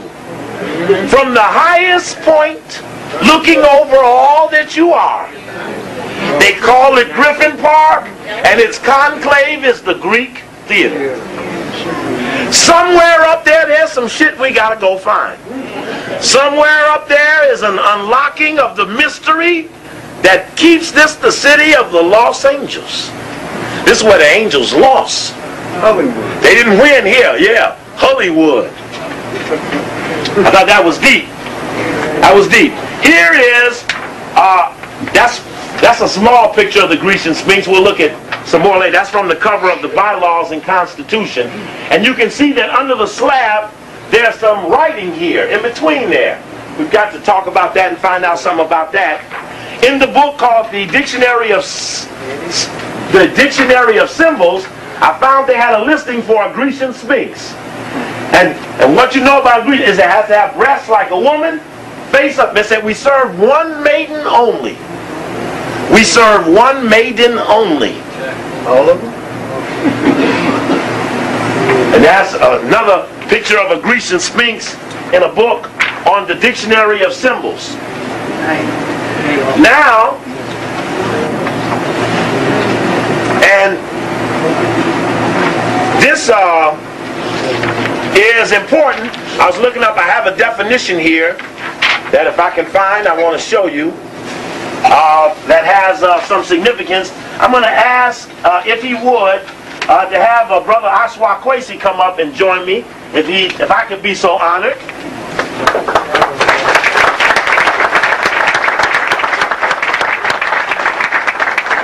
And Brother had just come in town today from out of town, and Brother Jamal and I and Brother talked on the telephone, and he looked at some of the symbolism that was encased in the Grecian Sphinx. Here is a larger version. I'm going to get an even larger version, but there's certain things there that you should take a look at just before I step back a second. Remember, there's Sigma Pi Phi. Look at the tail in the form of an S. Sigma. The wings are in flight. There's the urn. The urn has significance. Now in another picture, I'll show that in the urn is the 360 degrees of knowledge. There's a little wheel in there that goes, there's a little circular wheel. I'm going to show you that off of another picture. Again, we just go through another link in. There's that concept of that round table again. You got to pull back on symbols. When I looked in the dictionary of symbols, it said under the word pi, it says pi comes from the Chinese word that means round table. Sigma Pi Phi. Anyway, that's a whole nother discussion. Brother, I've asked Brother to share with you, let me find the best picture of it. Let's see, I said it here. Asked that he could share with you, and I'm going to ask if he would do this one again just before we do that. If he would, okay, you hold that one. I have this one here. I'll show it. I'll put it up while you do it. I can put it up. Okay. If he could explain again, just so we can get it on the camera, about what that means, which is put in there for just not arbitrary. When you're dealing in Masonic symbolism or secret society symbolism, you're not arbitrarily picking things and putting them there. And I just want him to say again what that might mean, just for the record. First of all, I want to say hotel. And giving thanks to Brother Coakley for exposing the house Negroes. Keep in mind, when you go back as far as you can, all this, first of all, came up out of Africa. Only the symbols have been distorted, manipulated, to the point where we don't know what it means today. Now, when we go back to Prometheus, now it talks about Prometheus, where did he have to go? When the Greeks say they had to cross the burning sands, you don't go north of Greece to cross the burning sands. There's no desert in Europe. He had to cross across the Mediterranean, and there's some burning sands there. What desert is that called? Sahara. That's where the knowledge was. He had to go to Mount Olympus. What was Mount Olympus? That was the land of Ethiopia. This is where the light of knowledge was. So in terms of passing the torch, this was symbolic of passing the light. So when the French, by the way, when they had the French Revolution there, Thomas Jefferson was also involved with that. Okay, the overthrow of the French government during that time. So when America set up here, what statue did they give to America? The Statue of Liberty. What symbol do you see the Statue of Liberty kept holding? The torch. The torch of what? The light of what our ancestors called Haru. The light of knowledge. All coming from African people. That's why somebody knows something about us that we don't know about ourselves. They know we're the originators of the knowledge. We are the originators here. Now, brother, you have the other one. Which one you want? This one? Okay. Now, we were looking for, as I showed you the Grecian Sphinx in the other book, we were looking for every Grecian Sphinx we could find, and we found this in Manly Palmer Hall's book under the heading of the initiation of the pyramid. We found this picture of the Grecian Sphinx. And I know you probably read the caption under there, and you see there are certain symbols underneath it. This looks similar to, and let me just see if I can find a larger copy, brother, just to set this up for you. I want to put their logo right next to it. And I got the version of theirs, the biggest one I had, right in my hand during the lecture. Right in one spot. Oh, here we go. I want to make, that ain't it. Well, I'll find it in a second. It was the best picture of that Sphinx that I had. Well, I used this other one. Don't look like I'm going to find that one. Okay, we better just go ahead off of that one. This is, brother's going to go into this a little bit and help us understand what they're trying to say here. Now here, we're going to look at the ancient Medo-Neter symbols here. The symbol here, this is called Kepara. Kepara, this is the symbol for light. This symbol here is called Ta. This symbol here is called Neb. This one here, I'm not quite familiar with the ending here. Basically what it's saying here is self-creation of light of the landlord. Now, the feudal landlords in Europe came where? Here. So what they're saying here, they are the creation of light of the new landlords. Oh, shit. This is the land of the new landlords that most of us rent from the landlords. The New World Order boys. Huh? The New World Order boys. Don't own. So that's basically what they have here. So I have right here from Kemet long before there were any Greek freaks around, our ancestors have, there's the symbol of the Neb right here. Neb, creation. The K.I.K symbol means to create. Wings meaning immortality, meaning spirit. That's what African people dealt with, African spirituality. And Ra meaning the light of Haru, created in the image of Ra. Again, you see the blue, because these colors, these are our colors too, by the way. Red, white, and blue. They don't belong to the Greeks. They don't belong to America. You see the blue on top of the scarab. The scarab was symbolic of the great mind. Now, in the third degree, Brother Coakley said that it was the third degree that was the blue degree. Is that right? That was the blue degree of the knowledge. Is that right? So the scarab represented the cranial cavity of the brain, of the knowledge of the mind, of Ptah, the creator of the universe. The first concept of monotheism, or concept of one God. So it is here. You have to say that over one time. The first concept of one God. Just 1 second.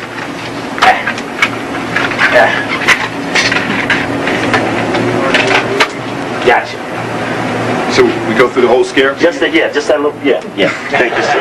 Thank you, brother. Again, you see the Neb, just like you see here. Neb means what? Lord. Okay? So this is Lord of creation, meaning K.I.K. Wings represent spirituality.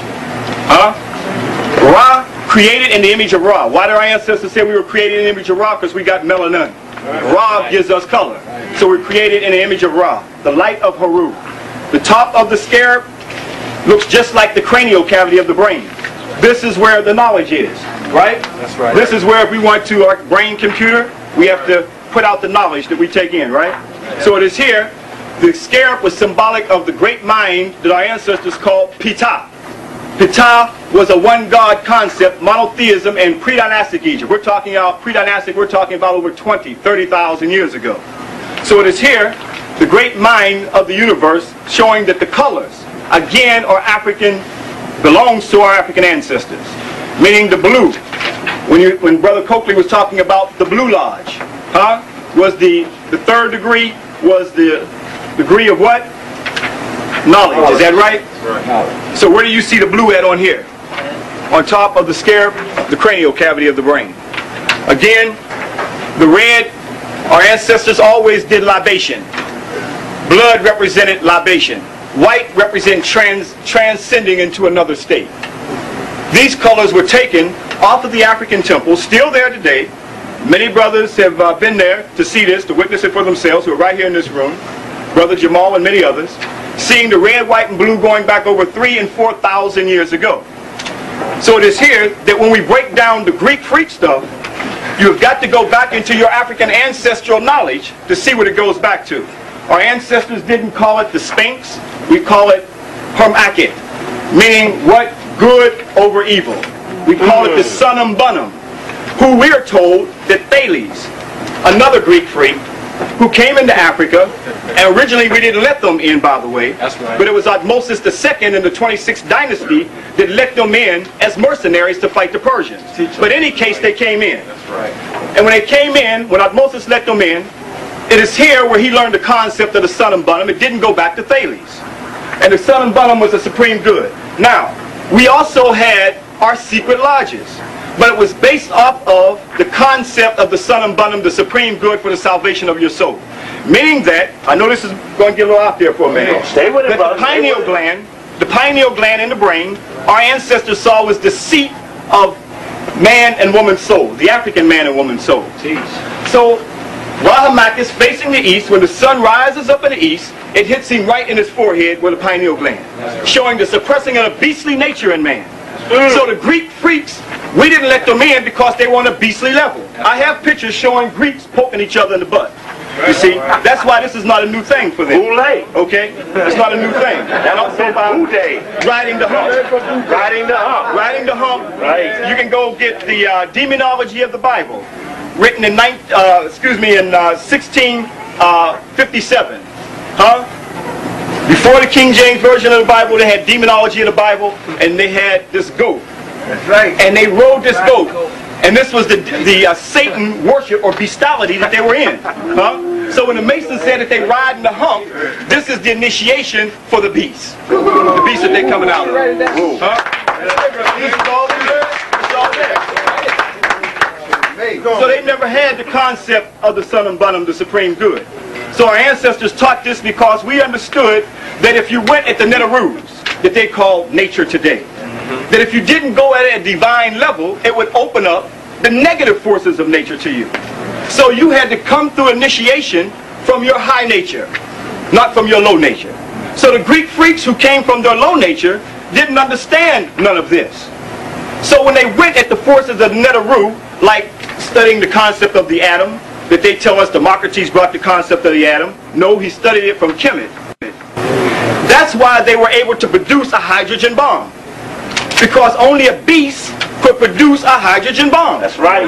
Because he wanted nature at a negative, on the beastly level. That's right. So the concept that we run around talking about, I'm this religion and I'm that religion, we didn't have no religion. That's right. We had African spirituality. Finding yourself one in the universe. Something that the beast, you see right here, represented as themselves, haven't dealt with yet. So the concept of Harmakit showing the suppressing of the beastly nature in man to rise up the Sunnum Bonum. And by the way, my brother, let me mention that the Grecian maiden is on top of the Capitol building. Okay. They just took it down for cleaning too. Oh, is that right? Yes, okay, the Grecian maiden right now. Right. It's on top of the Capitol building in relationship with Brother K.I.K was saying. Wow, that's deep, that's deep, that's deep. And by the way, there's some brothers in Japan, and they also wanted me to let you know that they're over there. The brothers brought me all the way to Japan to lecture to them at, in Tokyo, Yokota, and Misawa. And these are brothers who are in the military. What? And got conscious while they were in the service. Got conscious while they were in the service. That's right. So they brought me over to lecture. And there were some in a place called Zama who unfortunately got caught with the beast. They married the cave woman. And outside of Zama, everything went smoothly. But the brothers and sisters over there were highly enlightened with the information. Only the brothers in Zama who realized that this was about African nation building, to bringing together us as an African people, and they realized that they had to give up the white wives. So they had a hard time with that, but I'll let them wrestle with that in their own dream state.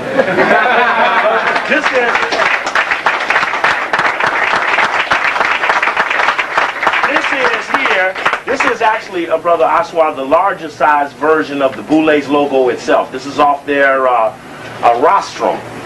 And as you can see, there's the urn, and there's something in the urn.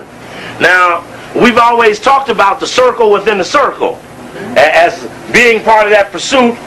Someone else looks at this and says, that's the 360 degrees of knowledge inside the urn. Is there any significance to that urn and that right paw being up? I know that the symbol here, you can use this. right off the top of my mind, I'm saying right off the top of my mind. I don't mean to put you on the spot either, no problem, brother.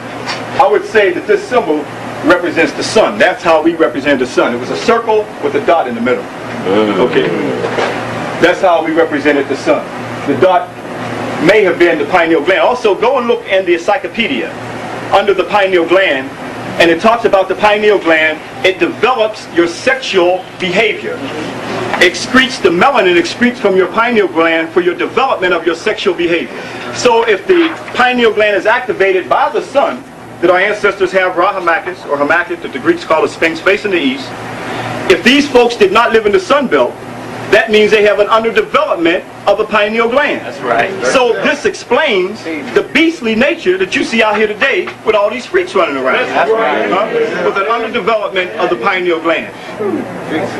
Now, right off the top of my mind, I would say that represents the sun. And the sun is definitely bringing 360 degrees of life on this planet. Yeah. All right. Thank you, brother.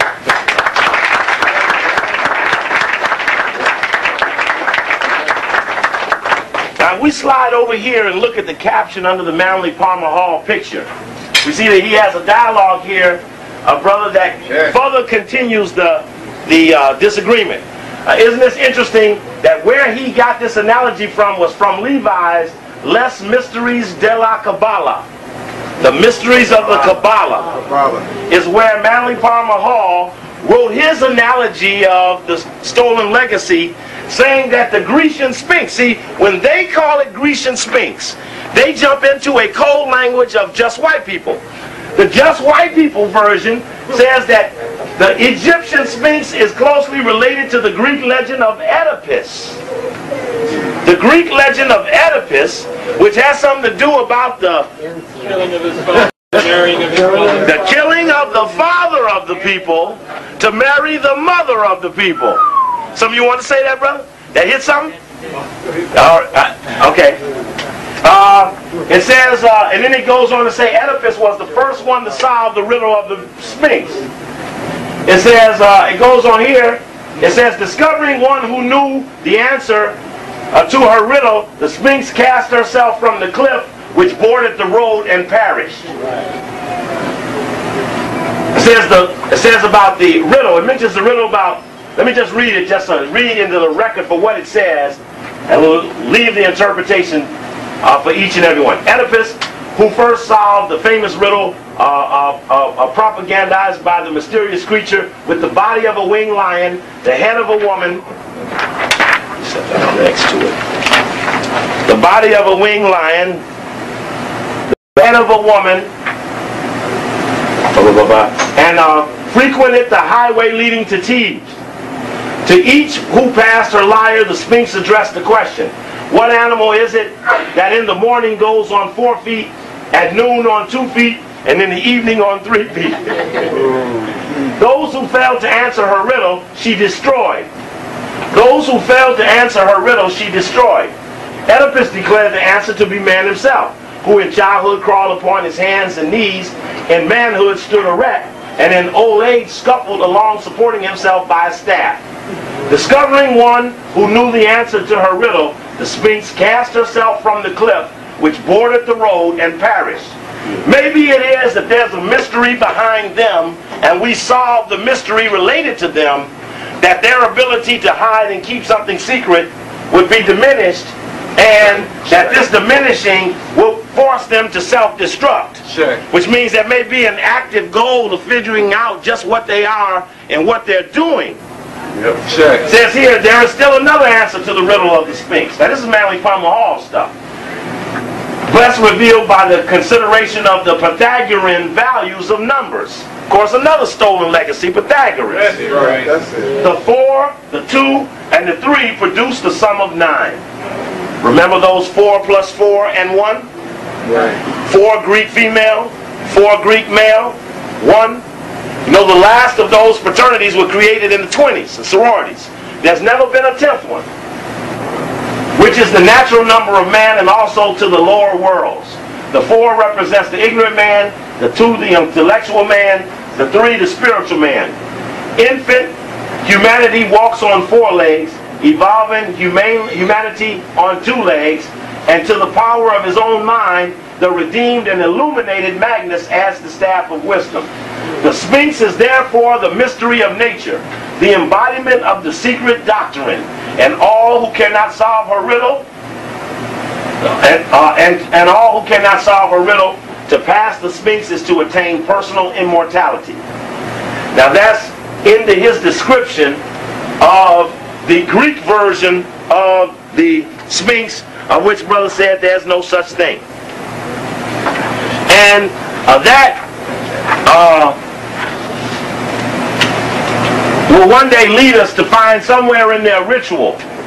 We believe that they'll give some honor and discussion to the use of this Grecian Sphinx to match out something or some parable that they're using internally.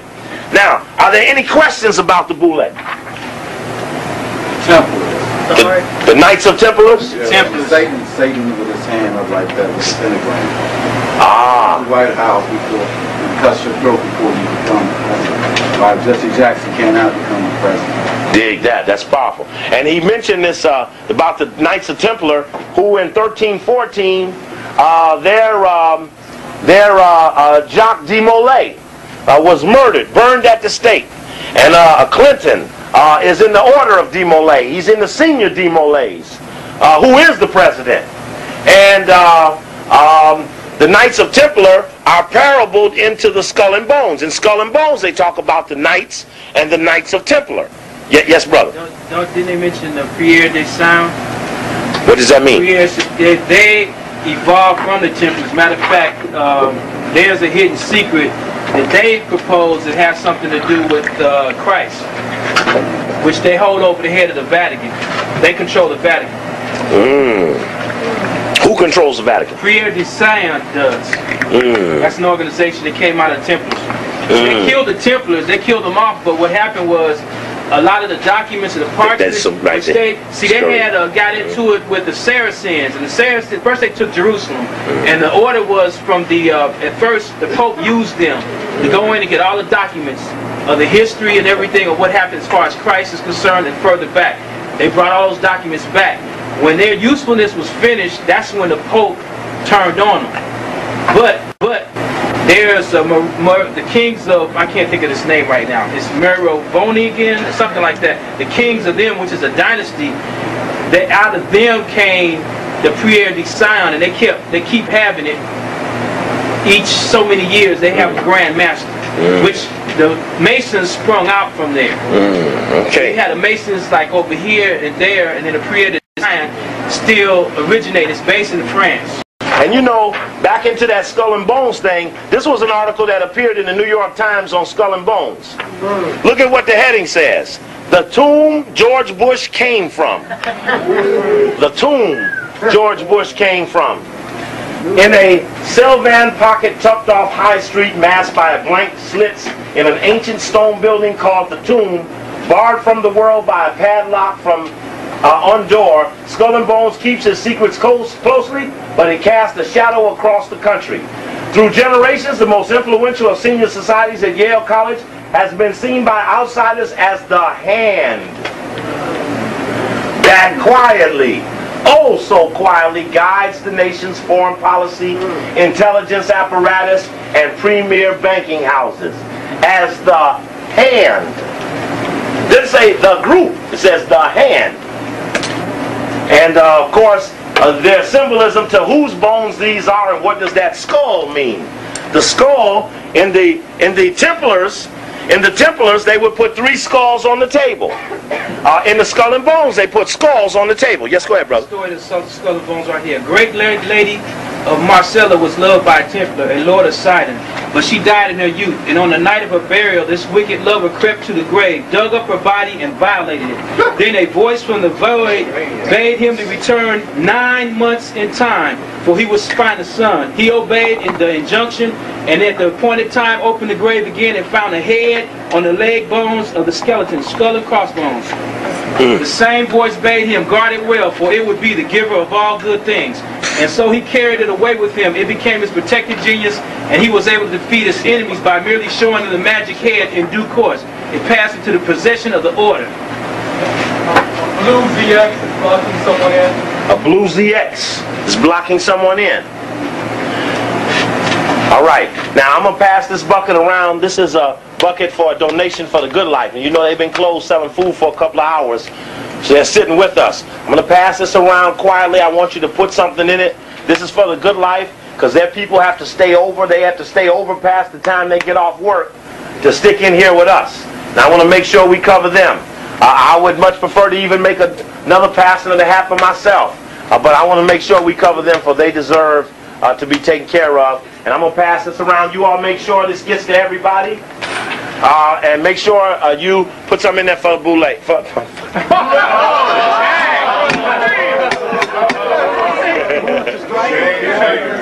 But I want to tell you a story, though. I'm going to tell you a story, though.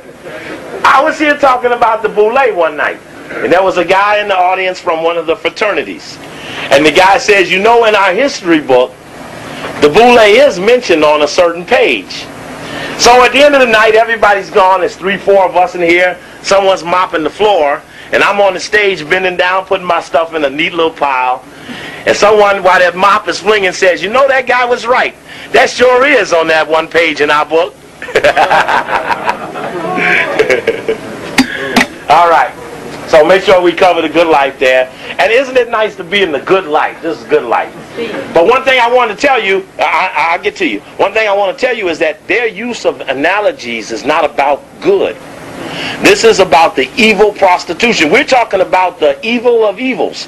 We ought to be, as a goal, as a group, trying to penetrate or find the chief of evil. That's right. And this chief of evil will control or have dabs on many other people who are so evil.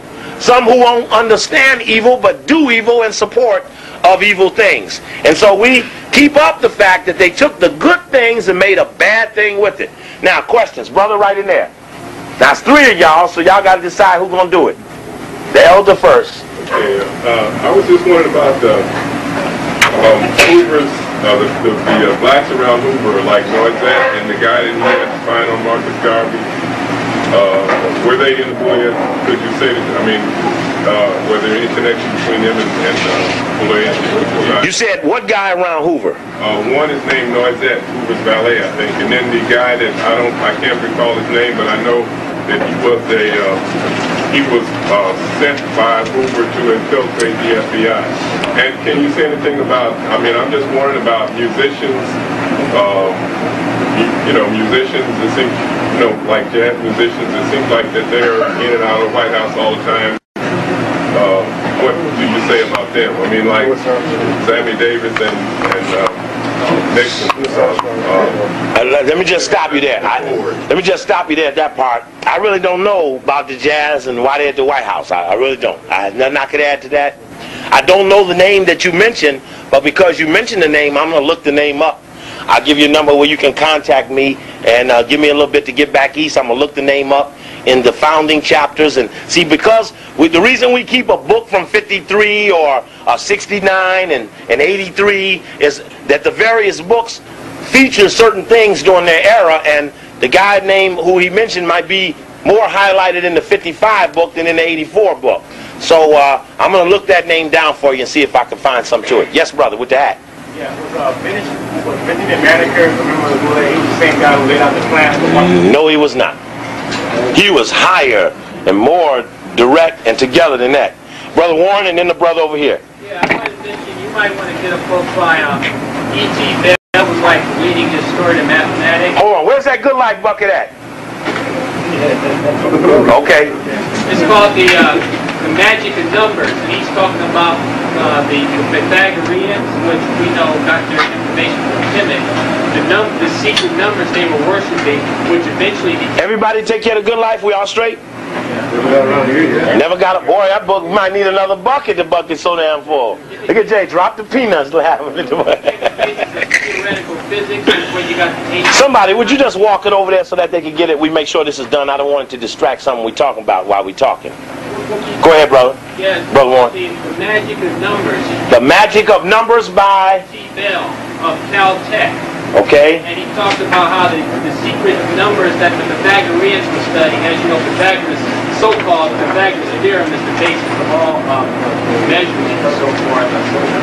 Their numbers are the basis of where you get the H-bomb and the hydrogen bomb. And the other thing is Brother Quasi mentioned Bailey, who supposedly, again, the first person who studied sine waves. If anybody knows anything about physics or mechanical engineering or optics, you know that sine wave is the basis of all those sciences.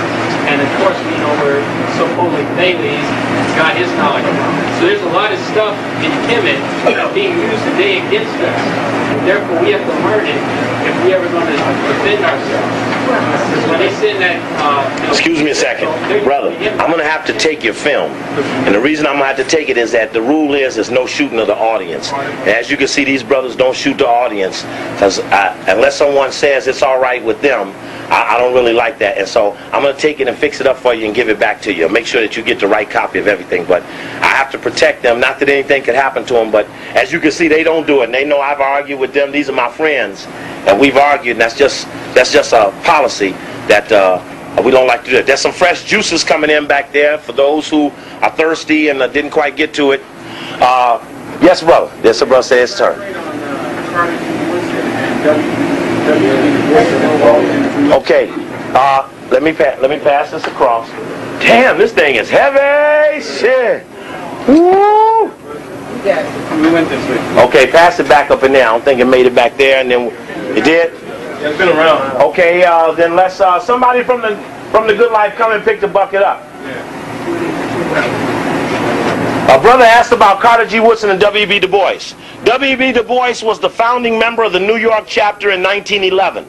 The concept of the talented TIF developed at a speech that he gave on behalf of the Boule, which was that the Boule represented the elite of the black elite, the college-trained man. There was no other black man of influence than this emerging college-educated black man. And so this college-educated black man was put in or used by a lot of other people. W.E.B. Du Bois took it upon himself, and in the lecture on Black-Jewish relations, Africa 93, we talked about W.E.B. Du Bois' role in attacking Marcus Garvey. Well, it was deeper than we ever thought. We found out that the Harlem Renaissance, in fact, was a distraction established by Jewish philanthropy to deter Africans from back to Africa to get involved in poetry, art, science, music, as a distraction and a diversion from the goals and aspirations of Marcus Garvey. Du Bois, along with the first black Rhodes Scholar, Elaine Locke, who was 1908 to 1910. There was not another Rhodes Scholar till 1963.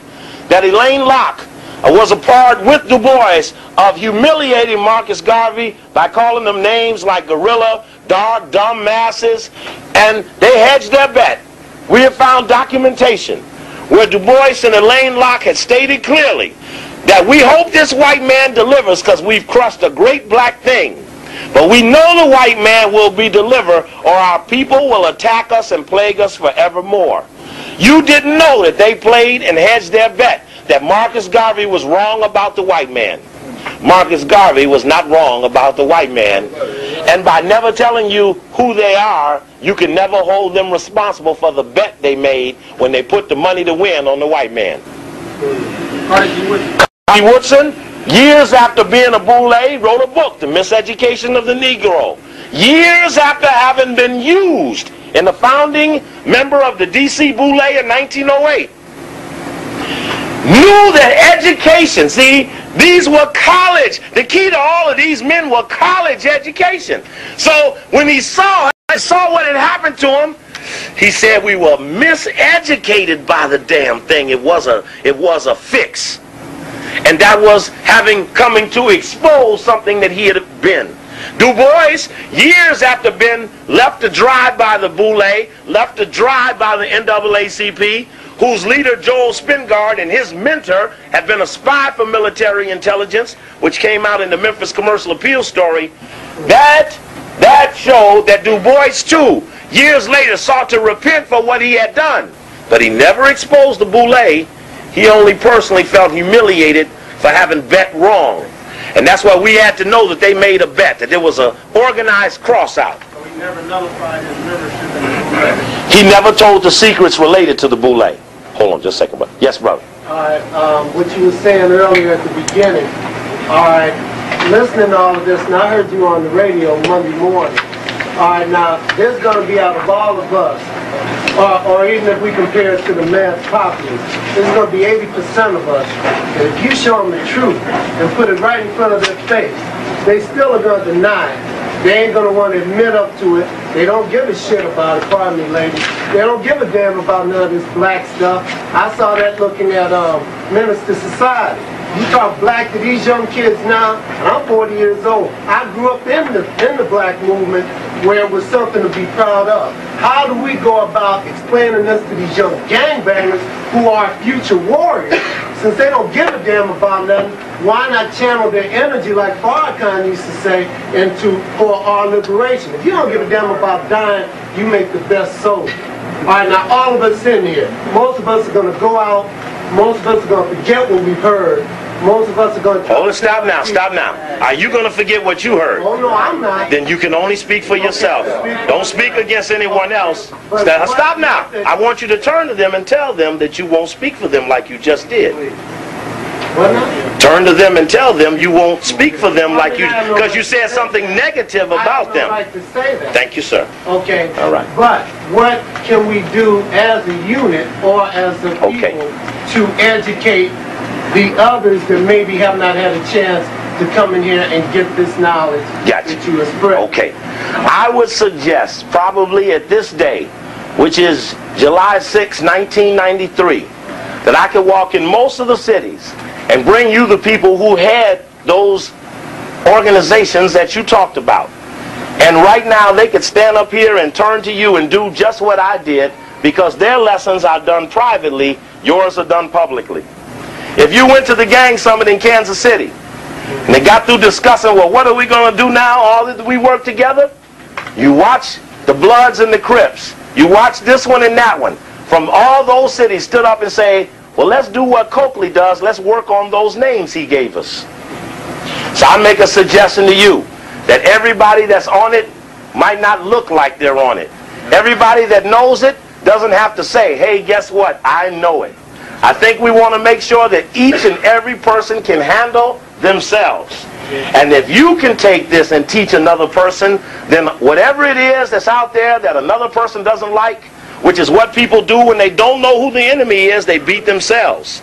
Part of what we do by exposing who the enemy is we stop misplaced aggression. So we can look at the numbers and see that the crowds are increasing and more people know than they ever knew.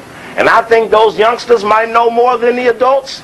And to tell you honestly, I place my bet on them. That's right. That's right. I place my bet on the little ones who don't have jobs, who didn't go to school, who don't have the cars nor the houses, because they're the ones that are going to fight. They just need to know who to fight and how to fight effectively. There were not college-educated Vietnamese who dug deep holes in the grounds and lived with rats, dogs and cats and worms and other things that scare Americans. I suggest to you that there are elements who are ready while we work with the masses to have them understand what they'll come to witness. You see, if you don't get this lesson to see what's going on, when it happens, you get confused and think something went wrong. That's right. And again, remember this. We're the horse that lays on the rail. We're not breaking ass till it says spinning out of the turn. Here's the track. We started here. Somebody say, hey, that's Billy. He's way out in front. Well, we're going to get no points for leading. But as we make it around that track, we might be laying at the road. Here comes the Boule. Here comes the Rhodes Rothschild. Here comes Skull and Bones. They're way out in front. But when that man say, here they come spinning out of the turn, then somewhere that black liberation horse going to kick ass, and from here to there, we're going to finish right. The goal is to finish first. So somewhere down the line, we're not going to look good. Because looking good is not necessarily the signal you want to send before you strike. So you might, I tell people, you better be able to run out of your house in any of 4 directions and have someplace buried straight edges, clothes, flashlights, and other things, food that you may need. And you won't know how many people have prepared for this until you go out and dig your hole, because you might look up and not find room for your stuff. All right. Yes, brother. Let me ask you a question. Do you think the Boule can be used in a way to manipulate the United States government, as in what they did in France in like about 1983? The Communist Party took over and they took the Rothschild bank there and nationalized all of their personal holdings in France. This was just in the 80s. So that nationalization in France did not in any way inhibit the Rothschild finance. Right, yeah. In the context of that, if you have money and someone says, well, there's your money in the pot, and you change who supervises it, as long as they know where it go and where it's spent, who to give it to, you don't really care who tends to it. Like you don't care if Bradley is the mayor, Bradley know what butt to kiss. He can be that person. And what was the other part of your question? Can it be used? This is interesting. That's an interesting statement. On the radio once in D.C., a lady called in who said her father was a Boule. And she said that, how do you know that these Boule don't feel the way you feel about the white man? I said, well, the goal is that while we're passing in the night, I'm going to turn my light on and say, who go there? And they got to identify themselves. And the goal is that we're going to get the wizard late one night.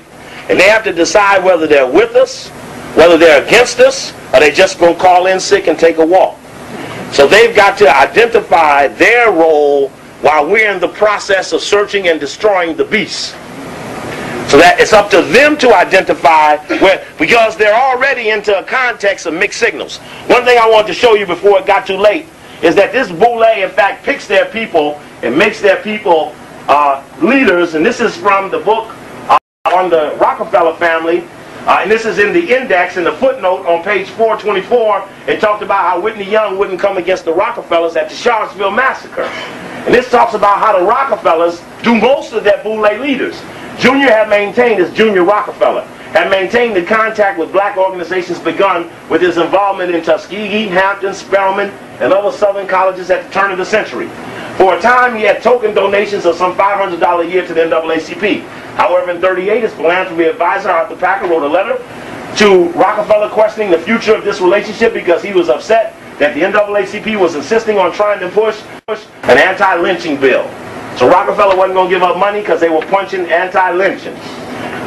Regarded this as radical act, too radical for the Rockefellers to be involved in, but recommended a continuation of the annual donation nevertheless. Abrupt termination of the $500 gift might be regarded as a rebuke and would carry in the possibility of some kind of controversy. This is the source. At the same time, as NAACP file Rockefeller Family Archive. At the same time, he was concerned about the radical program of the NAACP. However, Packard was enthusiastically behind the program of the Urban League, beginning with their support of the organization in the 1920s. The Rockefellers were contributing nearly 35% of the league's budget by 1940, and were deeply involved in the internal affairs and management. After returning from the Army, Winthrop Rockefeller, who went to Arkansas, became governor, went on the league's board of trustees, and in 1952 contributed $100,000 towards a permanent headquarters.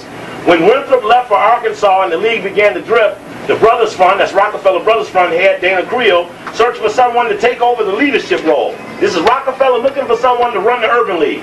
Creel wrote Winthrop, "I have had several talks with Lindsey Kimball about the Urban League situation and the possibility of going on the board to see what he could do from the inside. 1, to strengthen the board, sharpen the possibility, and redirect the program. 3, help in the selection of Granger Lester's aging white director of the league's successor." Urban League files, Rockefeller Family Archives. Kimball, who became chairman of the league's board, had heard Whitney Young speak in 57 Sociology Convention. Then a professor at Southern Negro College, Young had reached the top of his profession. He had reached the top of his profession. He had little or no hope of being hired by a northern school. He was receptive to Kimball's suggestion that he belonged in the action arena. Here's a white man said, "Look, nigga, you belong in the action arena." Kimball then arranged for both Young and his wife to receive a 2-year general education. That's Rockefeller. That became the Rockefeller Foundation. General Education Board Fellowship for postgraduate work at Harvard. Meanwhile, he persuaded Granger to step down, softened the blow by a grant for a 2-year traveling fellowship from the Rockefeller Foundation. With Granger out of the picture, Kimball installed Young as the Urban League's executive director. It says, in the next decade, Young, who had joined King, Wilkins, and Farmer as the movement's big four, would raise the league's budget from $325,000 to $6 million, making it the country's blue chip civil rights organization. And it goes on to tell you that Rockefeller gave most of that money. That's the creation of a Boule.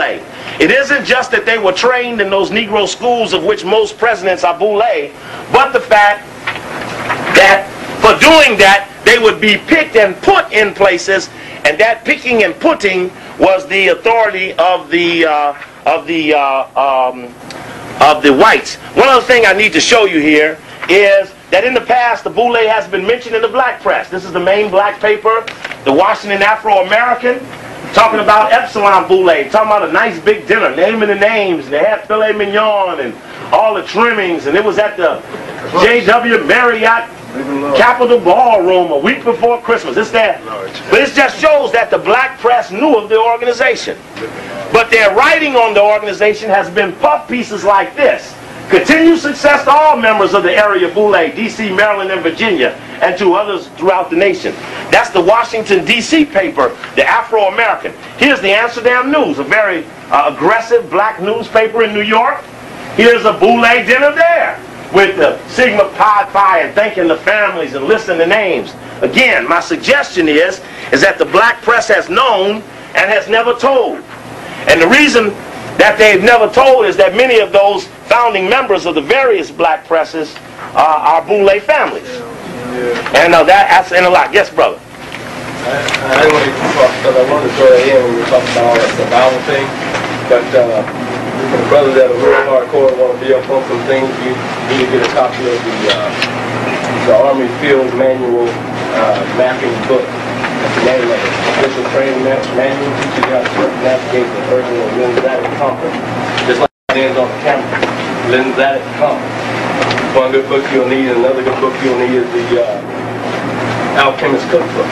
You get these at survival stores, teach you all the little neat tricks.